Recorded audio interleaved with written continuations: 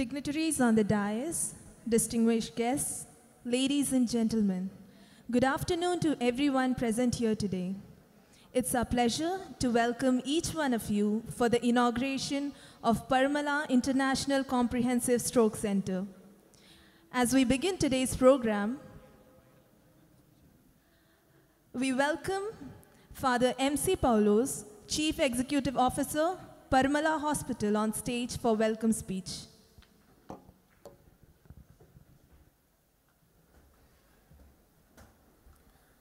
ദൈവാതിരുനാമത്തിന് മാത്രം ഉണ്ടായിരിക്കട്ടെ. പരിശുദ്ധ ബാവാതിരുമേനി, അഭിനന്ദനായ ഡോക്ടർ യുഹാനൻ മാർക്കസ് തിരുമേനി, പരിശുദ്ധ സഭയുടെ വൈദിക ട്രസ്റ്റി തോമസ് വർഗീസ് അമ്മയിലച്ചൻ, ബഹുമാനപ്പെട്ട Varkey John sir, Thomas Johnson കോർപ്പോസ്കോപ്പ അച്ഛൻ, ജിജു അച്ഛൻ, ആശുപത്രി മാനേജിംഗ് കമ്മിറ്റി അംഗങ്ങൾ, പ്രിയപ്പെട്ട റോയി അച്ഛനൊക്കെ സ്റ്റേജിലേക്ക് സാറോട് വന്നിരുന്നുണ്ട്. പ്ലീസ് ഇവിടെ ഇരിക്കുക. ആശുപത്രി മാനേജിംഗ് കമ്മിറ്റി അംഗങ്ങൾ, പ്രിയപ്പെട്ട ഡോക്ടേഴ്സ്, മറ്റെല്ലാ സ്റ്റാഫ് അംഗങ്ങളും, എല്ലാ ദിവസവും അനേകം പ്രതിസന്ധികൾ അഭിമുഖീകരിക്കേണ്ടി വരുന്നുണ്ട്. പരുമല ആശുപത്രിയെ സംബന്ധിച്ചും അങ്ങനെയുള്ള പ്രതിസന്ധികളും പ്രയാസങ്ങളും ഒക്കെ ധാരാളം വരുന്നുണ്ട്. പക്ഷെ വരുന്ന പ്രതിസന്ധികളും പ്രയാസങ്ങളും ഒക്കെ നമ്മൾ ഉദ്ദേശിക്കുന്നതിൻ്റെ അപ്പുറത്തായിട്ട് ദൈവം തമ്പുരാൻ അനുഗ്രഹകരമാക്കി തീർക്കുന്നു എന്നുള്ളതിന് ദൈവസന്നിധിയിൽ വളരെയധികം നന്ദി കരയറ്റുകയാണ്. ഇന്നത്തെ നമ്മുടെ ഈ ദിവസത്തിൻ്റെ പ്രാധാന്യം രണ്ട് കാര്യങ്ങൾ ഇവിടെ നടത്തപ്പെടുകയാണ്. ഒന്ന്, ദീർഘകാലമായിട്ടുള്ളൊരു സ്വപ്നമാണ് ഒരു MRI യൂണിറ്റ് സ്വന്തമായിട്ട് ഈ ആശുപത്രിക്ക് ഉണ്ടാകുക എന്നുള്ളത്. ഇന്നത്തെ കാലത്ത് ഒരു MRI യൂണിറ്റൊക്കെ ഒരു മൾട്ടി സ്പെഷ്യാലിറ്റി ഹോസ്പിറ്റൽ, വലിയ ഹോസ്പിറ്റൽ ഉണ്ടാകുന്നത് അത്ര വലിയ കാര്യമൊന്നുമല്ല, ചെറിയ കാര്യമാണ്. പക്ഷേ ഇതിന് തുടക്ക സമയത്തെ സാമ്പത്തിക ബുദ്ധിമുട്ടുകളും ഇപ്പോഴത്തെ സാമ്പത്തിക ബുദ്ധിമുട്ടുകളൊക്കെ ഉള്ളപ്പോൾ അതൊരു വലിയ പ്രതിസന്ധി തന്നെയാണ് ഒരു MRI സ്വന്തമായിട്ട് മേടിച്ച് വെക്കുന്നത്. എങ്കിൽ പോലും അന്ന് അതൊരു യാഥാർത്ഥ്യമായി തീർന്നു. പരിശുദ്ധ ബാവാതിരുമയുടെ നേതൃത്വം കൊണ്ട് അത് യാഥാർത്ഥ്യമായി, അത് കൂദാശ ചെയ്തു. ഇന്ന് മുതൽ അവിടെ രോഗികളെ ഇമേജിങ് നടത്തുവാൻ അത് സാധ്യമായി തീർന്നുള്ള സന്തോഷം പങ്കുവയ്ക്കുക എന്നുള്ള മീറ്റിങ്ങിൽ ഒന്നാമത്തെ കാര്യം. രണ്ടാമത്തെ കാര്യം, ഈ ആശുപത്രിയിൽ ഇപ്പോൾ 6 ന്യൂറോ ഡോക്ടേഴ്സുണ്ട്, 2 ന്യൂറോ സർജന്മാരും 3 ന്യൂറോ ഫിസിഷ്യന്മാരും ഒരു ഇൻ്റർവെൻഷൻ ന്യൂറോളജിസ്റ്റുമുണ്ട്. ഇത്രയും പേരും അവരുടെ സ്റ്റാഫും അതുപോലെ തന്നെ ഒക്യുപ്പേഷൻ തെറാപ്പിയിലുള്ള ധാരാളം പേരുണ്ട്. ഇവരെല്ലാവരും കൂടെ ചേർന്ന് കഴിയുമ്പോൾ ഒരു കോംപ്രിഹെൻസീവ് സ്ട്രോക്ക് സെൻ്ററായിട്ട് പരുമല ആശുപത്രി ന്യൂറോ ഡിപ്പാർട്ട്മെൻറ്റ് നമ്മൾ വളർത്തി കഴിഞ്ഞിരിക്കുകയാണ്. ഇപ്പോഴിവിടെ സ്ട്രോക്കായിട്ട് വരുന്നവർക്ക് ഇമ്മീഡിയറ്റായിട്ട് ഇപ്പോൾ കഴിഞ്ഞ 2-3 ആഴ്ചയായിട്ട് ഇവിടെ നടന്നുകൊണ്ടിരിക്കുകയാണ്. പുതിയ ഇൻ്റർവെൻഷണൽ ന്യൂറോളജിസ്റ്റ് വന്നപ്പോൾ സ്ട്രോക്ക് ഏത് ഭാഗത്ത് ബ്ലഡ് ക്ലോട്ട് ചെയ്താലും മെക്കാനിക്കലി അതിനെ ഡിസോൾവ് ചെയ്ത് ചെയ്യാൻ സാധിക്കുന്ന സംവിധാനങ്ങൾ ഇവിടെ ആയിട്ടുണ്ട്. അതുകൊണ്ട് ഇത് ഒരു കോംപ്രിഹെൻസീവ് സ്ട്രോക്ക് സെൻറ്റർ ആക്കി മാറ്റിക്കഴിഞ്ഞിരിക്കുന്നു. അതിന് ഞങ്ങളൊരു പേര് ഇട്ടിട്ടുണ്ട്, Parumala international comprehensive stroke centre. ഏത് തരത്തിലുള്ള കോംപ്ലിക്കേഷൻസ് വന്നാലും അത് പരിഹരിക്കാൻ ഒക്കും എന്നുള്ളൊരു സംവിധാനം. അതിൻ്റെ ഔദ്യോഗികമായിരിക്കുന്ന ഔദ്യോഗികമായിട്ട് ഉദ്ഘാടനം പരിശുദ്ധ ബാവാതിരുമനസ്സുകൊണ്ട് ഇന്നിവിടെ നിർവഹിക്കുകയാണ്. അപ്പോൾ പരിശുദ്ധ ബാവാതിരുമേനിയും അഭിവൻ തിരുമേനിയും ഇതിന് ആശംസകൾ നേർന്നുകൊണ്ട് ഉദ്ഘാടനത്തിനോടൊപ്പം തന്നെ പ്രസംഗിക്കും. അതേ തുടർന്ന് ഈ കോംപ്രിഹെൻസീവ് സ്ട്രോക്ക് സെൻറ്റർ എന്താണെന്നുള്ളത് ഇവിടുത്തെ സീനിയർ ഡോക്ടേഴ്സ് 4 പേര് അവരവരുടെയൊക്കെ സെക്ഷനിലുള്ള ന്യൂറോ ട്രീറ്റ്മെൻറ്റ് സംബന്ധിച്ചുള്ള കാര്യങ്ങളെപ്പറ്റി ചുരുങ്ങിയ സമയം കൊണ്ട് അവരതിൻ്റെ സെക്കൻഡ് പാർട്ടായിട്ട് അവരുടെ കാഴ്ചപ്പാടുകൾ, അവർ ചെയ്യുന്ന ജോലികൾ, അല്ലെങ്കിൽ ഏത് രീതിയിലാണ് ഈ സ്ട്രോക്ക് സെൻറ്റർ പ്രവർത്തിക്കുന്നുള്ള വിവരം അവർ പറയുന്നതായിരിക്കും. മൂന്നാമതായിട്ട് നമുക്കിപ്പോൾ എന്തൊക്കെ കാര്യങ്ങളുണ്ടെങ്കിലും അല്പം എൻ്റർടൈൻമെൻറ്റും അല്പം സെലിബ്രിറ്റിയും ഒക്കെ വന്നെങ്കിൽ അതിൻ്റെ അകത്തൊരു സന്തോഷമേ ഉള്ളൂ. കേരളത്തിലെ തന്നെ അറിയപ്പെടുന്ന ഒരു സെലിബ്രിറ്റി ശ്രീ മഹേഷ് കുഞ്ഞുമോൻ, അദ്ദേഹത്തിൻ്റെ ഒരു കലാപരിപാടി ഇതിൻ്റെ അവസാന ഭാഗത്ത് ഒരു 10 മിനിറ്റ് നേരത്തെ ക്രമീകരിച്ചിട്ടുണ്ട്. അങ്ങനെ 3 പ്രോഗ്രാമുകൾ ഒരുമിച്ച് ചേർന്നാണ് ഈ വൈകുന്നേരത്തെ ഈ ഹോസ്പിറ്റലിൻ്റെ പരിപാടി നടക്കുന്നുള്ള കാര്യം നിങ്ങളുടെ ശ്രദ്ധയിൽ കൊണ്ടുവരികയാണ്. ഈ മീറ്റിങ്ങിൻ്റെ അധ്യക്ഷത വഹിക്കുന്ന അഭിനന്ദന ഡോക്ടർ യുഹാനൻ മാർക്കസ് തിരുമേനിയാണ്. ആശുപത്രിയുടെ രാപകൽ ഏത് കാര്യത്തിനും അദ്ദേഹത്തിൻ്റെ ഉപദേശവും നേതൃത്വവും സാന്നിധ്യവുമുണ്ട്. വളരെ സന്തോഷത്തോടുകൂടി ആദരവോടുകൂടി അഭിനന്ദൻ തിരുമേനി യോഗത്തിലേക്ക് ക്ഷണിക്കുന്നു.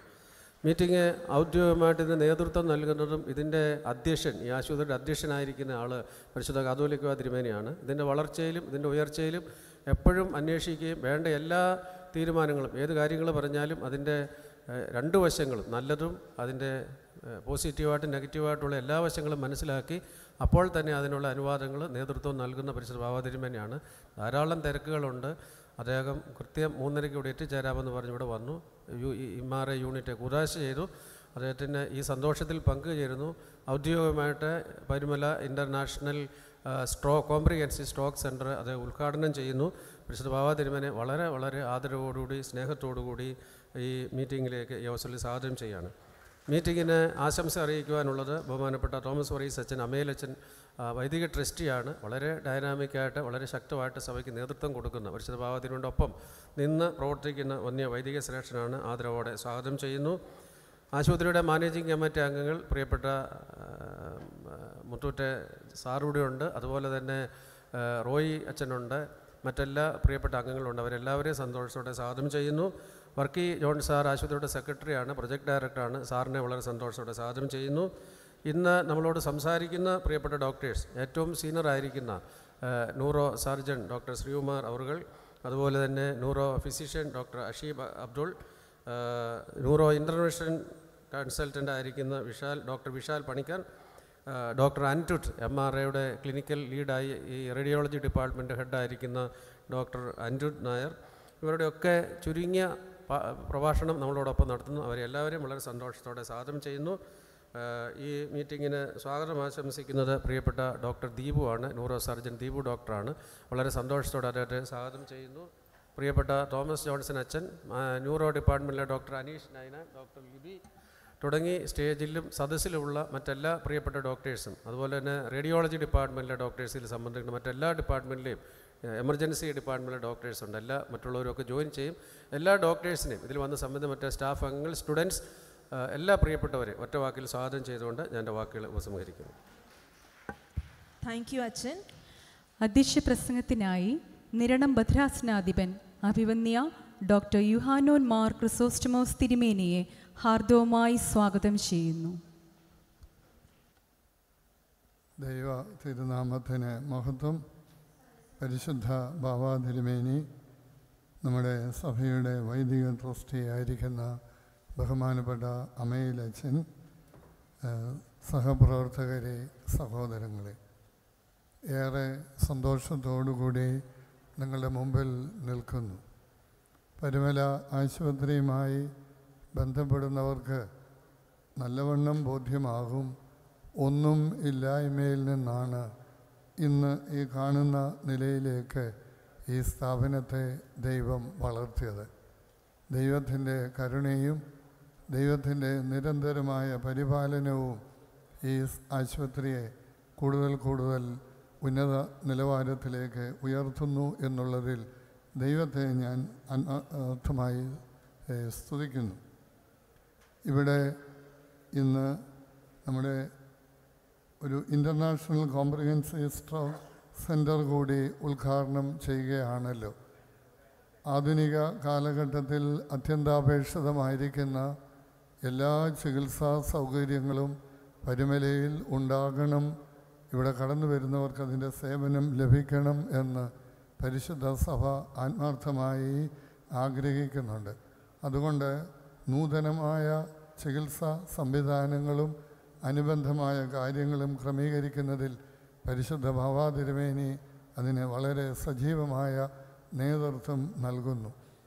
ഈ ആശുപത്രിയുടെ ചില പരിമിതികൾ മൂലം നമുക്ക് സ്വന്തമായി ഒരു MRI ഉപകരണം വാങ്ങുവാനോ ഉപയോഗിക്കുവാനോ കഴിഞ്ഞില്ല. കഴിഞ്ഞ കാലങ്ങളിൽ മുത്തൂറ്റ് ഗ്രൂപ്പാണ് അതിൻ്റെ സേവനം ഇവിടെ നൽകിയത്. ബഹുമാനപ്പെട്ട MC പൗലോസ് അച്ഛൻ ഔദ്യോഗികമായ കൃതജ്ഞത ആ ഗ്രൂപ്പിനോട് അറിയിച്ചു എങ്കിലും എൻ്റെ വ്യക്തിപരമായ സ്നേഹവും നന്ദിയും ഈ തരുണത്തിൽ ഞാൻ അറിയിക്കുന്നു. ഏറ്റവും ലേറ്റസ്റ്റായിട്ടുള്ള ഒരു MRI ഉപകരണം പരുമല ആശുപത്രിക്ക് സ്വന്തമാക്കാൻ കഴിഞ്ഞു എന്നുള്ളതും ദൈവത്തിൻ്റെ മറ്റൊരു കൃപയാണ്. ഇന്നിവിടെ ആരംഭിക്കുന്ന ഈ കോംപ്രിഹെൻസീവ് സ്ട്രോക്ക് സെൻറ്ററും ജനങ്ങൾക്ക് കൂടുതൽ ഉപകാരപ്രദമായി സേവനം നൽകുന്നതിൽ ദൈവം അതിനെ ഉപയോഗിക്കട്ടെ എന്ന് പ്രാർത്ഥിക്കുന്നു. ഈ കാര്യങ്ങളൊക്കെ അനുഗ്രഹകരമായി ഭംഗിയായി കൈകാര്യം ചെയ്യാൻ ഒരുപറ്റം ഡോക്ടേഴ്സ് നമ്മുടെ കൂടി ഉണ്ടെന്നുള്ളത് നമ്മുടെ മറ്റൊരു വലിയ കൈമുതലും കൃപയുമാണ്. അവർക്കും ദൈവം നന്മകൾ നേർന്നുകൊണ്ട് എൻ്റെ വാക്കുകൾ ഞാൻ ഉപസംഹരിക്കുന്നു. Thank you, Tirumeni. Next is the lamp lighting ceremony. I request all dignitaries on stage to kindly come forward and light the lamp.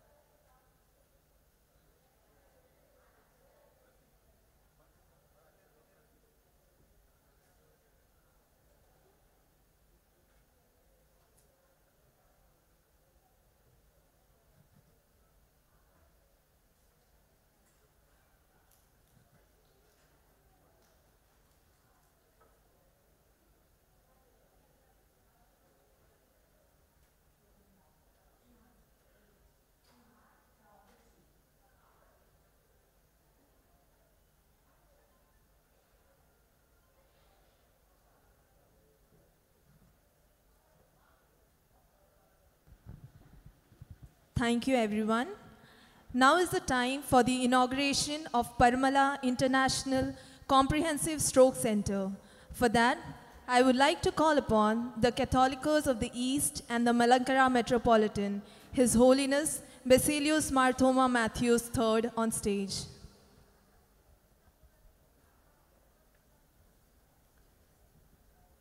ദൈവതിരുനാമത്തിന് മഹത്വം ഉണ്ടാവട്ടെ. ഈ സമ്മേളനത്തിൻ്റെ അധ്യക്ഷൻ അഭിവന്യ ക്രിസോസ്റ്റമോസ് തിരുമേനി, സഭയുടെ വൈദിക ട്രസ്റ്റി ബഹുമാനപ്പെട്ട Thomas Varghese അമീലച്ചൻ, doctor Anirudh Nair, doctor Sreekumar, doctor അഷീബ Abdul ഹഖ്, ഡോക്ടർ വിശാൽ വി പണിക്കർ, ബഹുമാനപ്പെട്ട Varghese John sir, Shri Mahesh Kunjumon, doctor Deepu Abraham Cherian, ഇവിടെ സന്നിഹിതരായിരിക്കുന്ന പരുമല ആശുപത്രി ഗവേണിംഗ് ബോർഡ് അംഗങ്ങൾ, സഭാ മാനേജിംഗ് കമ്മിറ്റി അംഗങ്ങൾ, ബഹുമാനപ്പെട്ട സിസ്റ്റേഴ്സ്, പ്രിയപ്പെട്ട സഹോദരികളെ,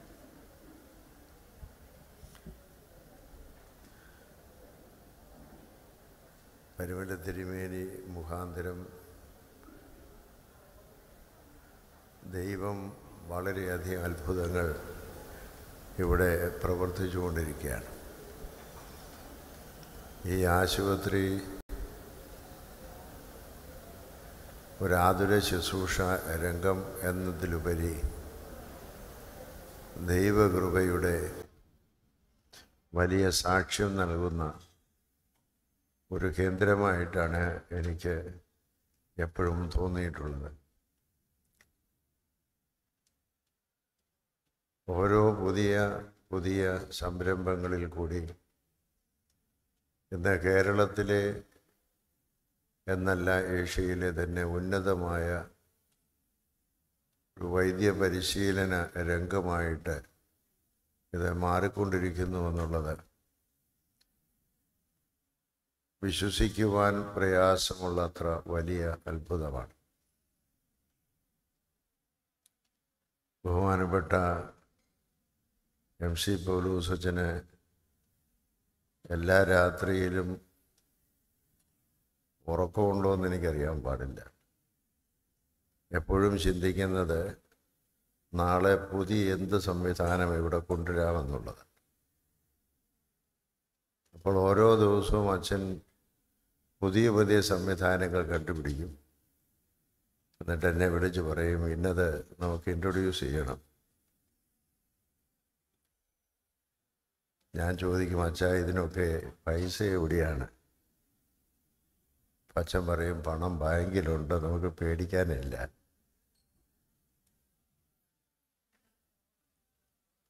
ഇതെല്ലാം പറഞ്ഞിട്ട് അടുത്ത ദിവസം കുറേ ഒപ്പിടാനായിട്ട് എൻ്റെ കൊണ്ട് തരും. എന്തിനാന്ന് ചോദിക്കും, ബാങ്കിൽ നിന്ന് പൈസ എടുക്കാനാണ്. അപ്പോൾ ഇതെങ്ങനെയാണ് അച്ഛൻ അടച്ചു തീർക്കാൻ പോകുന്നതെന്ന് ചോദിക്കുമ്പോൾ അതൊന്നും പ്രയാസമില്ലാതെ നടന്നോളും. ഈ MRI സ്കാനിൻ്റെ വന്നപ്പോൾ ഭീമമായൊരു തുകയാണ്. ഞാൻ കോലഞ്ചേരിയിലായിരുന്നപ്പോൾ കോലഞ്ചേരി ആശുപത്രിക്ക് നമ്മുടെ ഒരു സഭാംഗം തന്നെ അബുദാബിയിൽ നിന്നൊരു MRI മെഷീൻ അവിടെ കൊണ്ടുവെക്കുന്നത് ഞാൻ ഓർക്കുന്നുണ്ട്. അത് തന്നെ പിന്നീട് വളരെ വർഷങ്ങൾ കഴിഞ്ഞ് കോലഞ്ചേരി ഹോസ്പിറ്റലിൽ അത് വാങ്ങിക്കുകയും അത് മുന്നോട്ട് കൊണ്ടുപോവുകയും ചെയ്തു. അതിൻ്റെ ബുദ്ധിമുട്ടുകളും ഒക്കെ അന്ന് അതിൻ്റെ വൈസ് പ്രസിഡൻ്റ് ആയിരുന്നുകൊണ്ട് എനിക്ക് മനസ്സിലായിട്ടുള്ളതാണ്. ഇപ്പോൾ MRI സ്കാനിൻ്റെ കൊണ്ടുവന്നപ്പോൾ ഇതിൻ്റെ ചിലവുകൾ എത്രയും ഒക്കെ ആണെന്ന് കേട്ടപ്പോൾ ഇനി എത്ര നാൾ ഇതിൽ നിന്ന് രക്ഷപ്പെടാനായിട്ട് നോക്കേണ്ടി വരുമെന്ന് ഞാൻ അച്ഛനോട് ചോദിച്ചപ്പോൾ അച്ഛൻ പറഞ്ഞത്, അച്ഛൻ അത്ര കോൺഫിഡൻസാണ്, 1 വർഷം കഴിയുമ്പോൾ ഇത് തീരുമെന്നാണ് പറഞ്ഞത്. ഇതിൻ്റെ ലോൺ 1 വർഷം കഴിയുമ്പോൾ തീരുമെന്ന്. എനിക്ക് വിശ്വസിക്കാൻ കഴിഞ്ഞില്ല. അച്ഛൻ്റെ വാക്കിലാണ് ഞാൻ വിശ്വസിച്ചിരിക്കുന്നത്. നടന്നില്ലെങ്കിൽ ഒരു വർഷം കഴിയുമ്പോൾ ഞാൻ ചോദിച്ചോളാം. ഏതായിരുന്നാലും ഇന്ന് നമ്മുടെ ഈ പ്രദേശത്ത്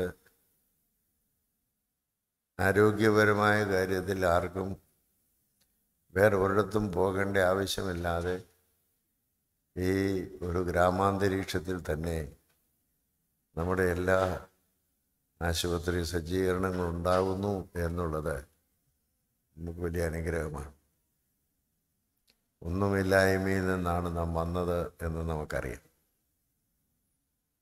ഇതൊരു വലിയ ആഗ്രഹത്തിൻ്റെയോ ഒരുപക്ഷെ അത്യാഗ്രഹത്തിൻ്റെയോ ഫലമായിട്ടാണ് ഇങ്ങനെ ഒരു ആശുപത്രി ഇവിടെ പരുമല തിരുമേനിയുടെ നാമത്തിൽ ആരംഭിക്കാനിടയായി.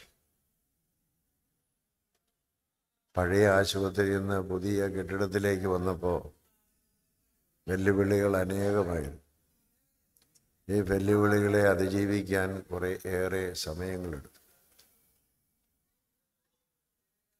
ഈ ആശുപത്രി നടത്തിപ്പ് തന്നെ മലങ്കര സഭയെ കൊണ്ട് നടക്കുമോ എന്ന് ചിന്തിച്ചതായ സാഹചര്യങ്ങളുണ്ട്. അതുകൊണ്ട് എന്താണ് ഇനി മാർഗമെന്ന് പരിശുദ്ധ ബസേലിയോസ് പൗലോസിദീൻ ബാവാ തിരുമേനിയുടെ ശുശ്രൂഷയുടെ ആരംഭകാലത്ത് എല്ലാവരും ഒരുമിച്ച് കൂടിയിരുന്ന് ചിന്തിച്ച് മുന്നോട്ട് പോകാനുള്ള മാർഗങ്ങൾ കണ്ടുപിടിക്കുകയാണ് ചെയ്തത്. അന്ന് പരിശുദ്ധ ബാവാ തിരുമേനിയോടൊപ്പം വർക്കി ജോൺ സാറും തന്ന ഒരു വലിയ ഉറപ്പാണ്, നമുക്ക് മുന്നോട്ട് പോകാം, പരുമല തിരുമേനിയെ സഹായിക്കും, നമ്മുടെ പ്രാരാബ്ധങ്ങളിൽ നിന്ന് നമുക്ക് വിടുതൽ കിട്ടുവാനിടയാവുമെന്ന്. അതിൽ ഞങ്ങളെല്ലാവരും ഒരുമിച്ച് വിശ്വസിക്കുകയും ഒരുമിച്ച് പ്രവർത്തിക്കുകയും ചെയ്തു. അനേകം ആളുകൾ ലോകത്തിൻ്റെ നാനാഭാഗങ്ങളിൽ നിന്ന് സഹായങ്ങൾ എത്തിച്ചു, സഹകരണം എത്തിച്ചു. അതുപോലെ തന്നെ ഇന്ന് ഇവിടെ ഏത് ശുശ്രൂഷ ചെയ്യുന്നെങ്കിലും ഒരു ഗ്ലോബൽ കൺസൾട്ടേഷൻ, ഗ്ലോബൽ കോൺഫറൻസ് കൊണ്ടാണ് നടത്തുന്നത്. ഏത് ക്യാൻസർ രോഗമായിരുന്നാലും ന്യൂറോ പ്രോബ്ലം ആയിരുന്നാലും വളരെ കോംപ്ലിക്കേറ്റഡ് ആയിട്ടുള്ളതാണെങ്കിൽ ഒരു ഇൻ്റർനാഷണൽ കോൺഫറൻസ് വിളിച്ചു കൂട്ടി നമ്മുടെ പ്രിയപ്പെട്ട ഡോക്ടർമാർ അത് ഭംഗിയായിട്ട് കൈകാര്യം ചെയ്യുന്നുണ്ടെന്ന് ഉള്ളത് പലപ്പോഴും നേരിട്ട് കാണുവാനും സാധിച്ചിട്ടുള്ളതുകൊണ്ട് എനിക്ക് സന്തോഷമുണ്ട്. ഈ കഴിഞ്ഞ ദിവസവും ഏതോ ഞാൻ ഓർത്തില്ല, അച്ഛൻ പറയുമെന്നാണ് ഞാൻ വിചാരിച്ചത്, ഏതോ ഒരു പ്രത്യേക ശുശ്രൂഷ മറ്റ് പലയിടങ്ങളിൽ നടക്കാനിടയാകാതെ വന്നപ്പോൾ അത് ഇവിടെ വന്ന് അത് ശരിയായ രീതിയിൽ അതിൻ്റെ പരിഹാരം കണ്ടുപിടിച്ചുവെന്ന് പത്രത്തിൽ ഞാൻ വായിക്കുന്നുണ്ട്. എങ്ങനെയിരുന്നാലും ഏതായിരുന്നാലും ഇവിടെ അതാണ് ഞാൻ ആദ്യമേ പറഞ്ഞത്, നമ്മൾ പ്രതീക്ഷിക്കാത്തത് അത്ഭുതങ്ങൾ പരിശുദ്ധ പരുമല തിരുമേനിയുടെ മധ്യസ്ഥയാൽ ദൈവം ഇവിടെ നമുക്ക് വേണ്ടി ഒരുക്കുന്നു. അത് നമുക്ക് അല്ല, അനേകം ആളുകൾക്ക് ആശ്വാസവും അനേകം ആളുകൾക്ക് സംതൃപ്തി ഉണ്ടാകുന്നതിനും അങ്ങനെ ഒരു വലിയ സന്ദേശം ലോകത്തിന് നൽകുവാനും സാധിക്കുന്നു എന്നുള്ളതിൽ ദൈവത്തെ മഹത്വപ്പെടുത്തിക്കൊണ്ട് ഇന്ന് ഇവിടെ ആരംഭിക്കുന്ന ഈ Parumala international comprehensive stroke centre, അതുപോലെ MRI സ്കാൻ സെൻറ്റർ എല്ലാം ഉദ്ഘാടനം ചെയ്തതായി പ്രഖ്യാപിച്ചുകൊണ്ട് എൻ്റെ വാക്കുകളെ ചുരുക്കും. പരിശുദ്ധ ബാവാ തിരുമേനിയോടുള്ള ആദരവ് അറിയിക്കുന്നു. ഈ ഇൻ്റർനാഷണൽ സ്ട്രോക്ക് സെൻറ്ററിന് ഏതവസരത്തിലും വിളിക്കത്തക്കവണ്ണം ഒരു ഡെഡിക്കേറ്റഡ് കോൾ നമ്പർ, ടെലിഫോൺ നമ്പറുണ്ട്. പരിശുദ്ധ ബാവാ തിരുമനസ്സുകൊണ്ട് അത് ഇപ്പോൾ ഇവിടുത്തെ operation manager mister Jason B ജോണിന് കൊടുത്തുകൊണ്ട് റിലീസ് ചെയ്യുന്നതാണ്.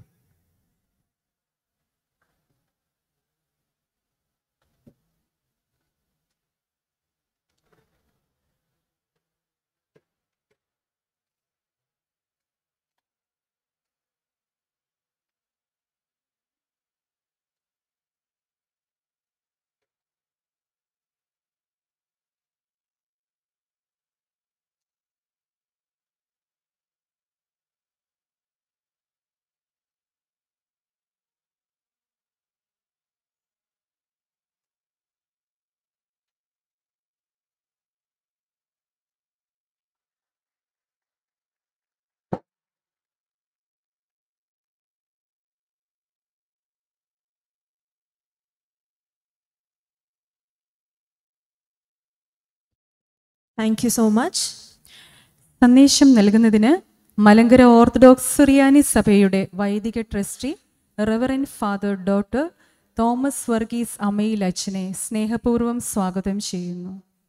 പരിശുദ്ധ ബാബ തിരുമേനി, അഭിനന്ദനായ ക്രിസോസ്റ്റമോസ് തിരുമേനി, ഈ സ്ഥാപനത്തിൻ്റെ CEO ആദരണീയനായ MC പൗലോസ് അച്ഛൻ, ആദരണീയരായ ഡോക്ടറീസ്, സ്നേഹനിധികളായ വൈദിക സ്നേഹിതരെ, ഈ ചടങ്ങിൽ പങ്കെടുക്കുന്ന പ്രിയപ്പെട്ടവരെ, പരിമല ഹോസ്പിറ്റൽ ദൈവകൃപയുടെ പരിലാളനയിൽ പരിശുദ്ധ പരിമല തിരുമേനിയുടെ സജീവ സാന്നിധ്യത്താൽ അനുദിനം അനേകായിരങ്ങൾക്ക് സ്വാന്തനമായി മാറുന്നു എന്ന് കാണുവാനും ആ സാക്ഷ്യ മുഹൂർത്തത്തിൽ പങ്കുചേരുവാനും കഴിയുന്നതോർത്ത് ദൈവത്തെ മഹത്വപ്പെടുത്തുന്നു.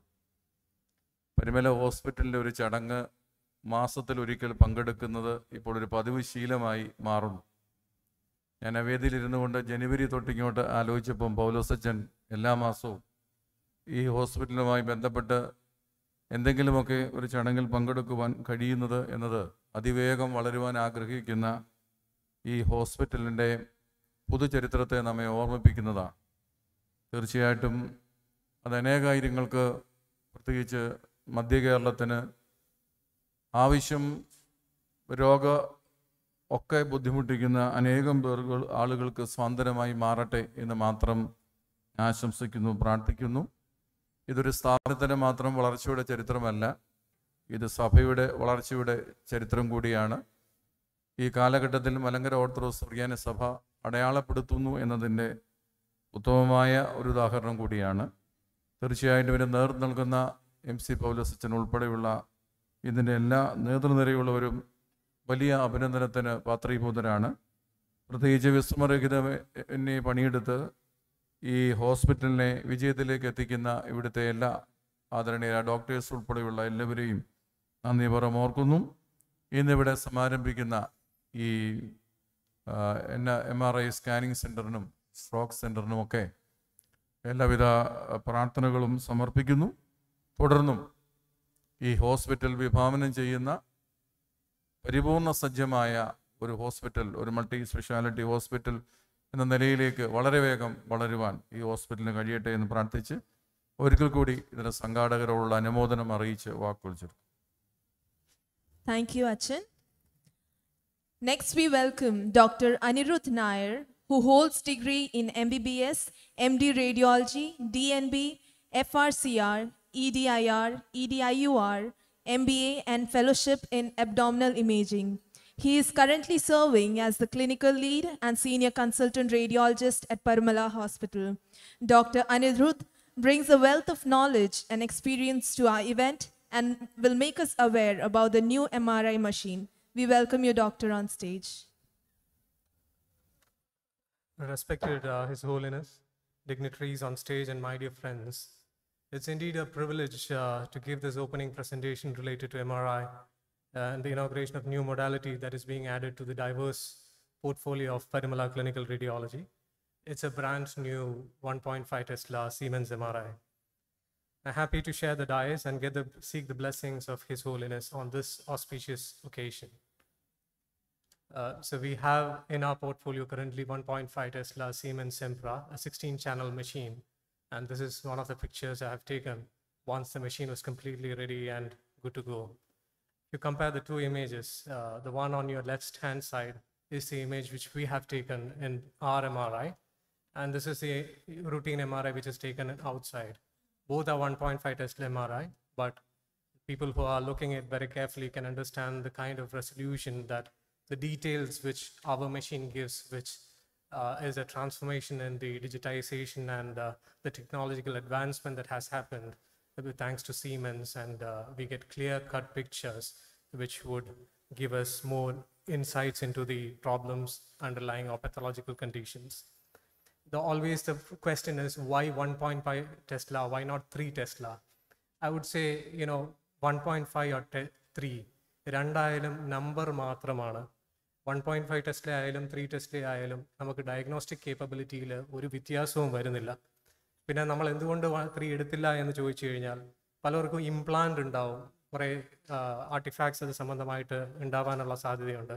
അതുപോലെ തന്നെ ഈ മാഗ്നറ്റ് കൊടുക്കുന്ന ഒരു സ്ട്രെങ്ത് 3 ടെസ്ലയിൽ വളരെയധികം കൂടുതലായിരിക്കും. 1.5 താരതമ്യം കുറവാണ്.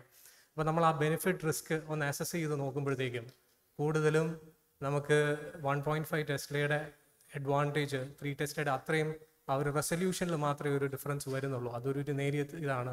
പക്ഷേ ഡയഗ്നോസ്റ്റിക് കേപ്പബിലിറ്റിയിൽ 1.5 ടെസ്ല 3യെക്കാട്ടിലും ഒട്ടും ഇൻഫീരിയർ തന്നെയല്ല. അതുകൊണ്ട് തന്നെയാണ് പരിമല ക്ലിനിക്കൽ റേഡിയോളജി 1.5 ടെസ്ലയായിട്ട് മുന്നോട്ട് പോയത്. പിന്നെ ഇത് പരിമല ക്ലിനിക്കൽ റേഡിയോളജിയിൽ ഇപ്പം സർവ്വസജ്ജമാണെന്ന് തന്നെ വേണമെങ്കിൽ പറയാം. ഡയഗ്നോസ്റ്റിക് സൈഡിൽ 3 CR DR മെഷീൻസ് ഉണ്ട്, ഫ്ലൂറോ മെഷീൻസ് ഉണ്ട്, 128 സൈസ് CT സ്കാൻ ഉണ്ട്, MRI, മാമോഗ്രഫി, അൾട്രാസൗണ്ട്, ന്യൂക്ലിയർ മെഡിസിൻ്റെ കീഴിലുള്ള PET CT ഉണ്ട്. അങ്ങനെ സർവ്വസജ്ജമായിട്ടുള്ള ഒരു ഡിപ്പാർട്ട്മെൻറ്റാണ് ഇപ്പോൾ ഓടിക്കൊണ്ടിരിക്കുന്നത്. MRIക്ക് ഒരുപാട് ഉപയോഗങ്ങളുണ്ട്. പ്രത്യേകിച്ച് ബോഡി ഇമേജിങ്ങിൽ പിത്തസഞ്ചിയുടെ കല്ലുകൾ താഴോട്ട് വരികയാണെങ്കിൽ സാധാരണ ഇൻവെസ്റ്റിഗേഷൻസിൽ അതിൽ കാണുകയില്ല. പക്ഷേ MRIയിൽ അത് വ്യക്തമായിട്ട് നമുക്കറിയാൻ പറ്റും. പ്രോസ്റ്റേറ്റ് ഗ്രന്ഥിയിലുള്ള ട്യൂമറുകളിലുള്ള പ്രശ്നങ്ങൾ അത് കണ്ടുപിടിക്കാൻ ഏറ്റവും ഉചിതമായതുള്ളത് MRI തന്നെയാണ്. ആമാശയ രോഗങ്ങൾക്ക്, സ്ത്രീക്ക് ഗർഭസംബന്ധമായിട്ടുള്ള കാര്യങ്ങളിൽ കുറച്ചധികമായി പഠിക്കേണ്ടതായിട്ടുള്ള യൂട്രസ്, സെർവൈക്സ്, ഓവറി അങ്ങനെയുള്ള രോഗങ്ങൾക്ക് MRI വളരെ നല്ലതാണ്. അതാണ് ഉപയോഗിക്കേണ്ടത്. CTയിൽ പ്രത്യേകിച്ച് റേഡിയേഷൻ ഉള്ളതുകൊണ്ട് ഇങ്ങനെയുള്ള കാര്യങ്ങൾക്ക് നമ്മൾ MRI ഉപയോഗിക്കുമ്പോൾ റേഡിയേഷൻ ഇല്ല എന്ന് തന്നെ പറയാം. റേഡിയേഷൻ ഇല്ലാത്തൊരു മൊഡാലിറ്റിയാണ്. വളരെ ക്ലിയർ ആയിട്ടുള്ള ഇമേജസ് നമുക്ക് അതുവഴി കിട്ടും. സന്ധി രോഗങ്ങൾ സംബന്ധമായിട്ട് നീ അല്ലെങ്കിൽ ജോയിൻറ്റ് സംബന്ധമായിട്ടുള്ള ഓരോ ഇമേജിങ്ങിനും MRI വളരെയധികം ഉപയോഗം ഉള്ളതാണ്. ഇന്ന് നമ്മളിവിടെ ഉദ്ഘാടനം ചെയ്യുന്ന സ്ട്രോക്ക് സെൻറ്റർ, സ്ട്രോക്ക് സംബന്ധമായിട്ടുള്ള രോഗങ്ങൾ കണ്ടുപിടിക്കാൻ വളരെ ഉചിതമായും അത് ഏത് രീതിയിലുള്ള ട്രീറ്റ്മെൻറ്റ് കൊടുക്കണം എന്നുള്ള ഒരു തീരുമാനം പോലും എടുക്കുന്നത് ഒരു പക്ഷേ MRI വെച്ചിട്ട് തന്നെയായിരിക്കും. ഡിസ്ക് സംബന്ധമായിട്ടുള്ള ബാക്ക് ഇഷ്യൂസ്, അപ്പോൾ ആ ഡിസ്കിൻ്റെ തോത് എത്രത്തോളം തള്ളി നിൽക്കുന്നുണ്ട്, അതുവഴി ന്യൂറോ സർജൻസിന് എന്തൊക്കെ തീരുമാനമെടുക്കാൻ പറ്റും, സർജിക്കലായി പോകണോ അതോ കൺസർവേറ്റീവ് മാനേജ്മെൻറ്റ് മതിയോ എന്നുള്ള തീരുമാനങ്ങൾ എടുക്കുന്നതും ഈ MRI വെച്ചിട്ട് തന്നെയാണ്.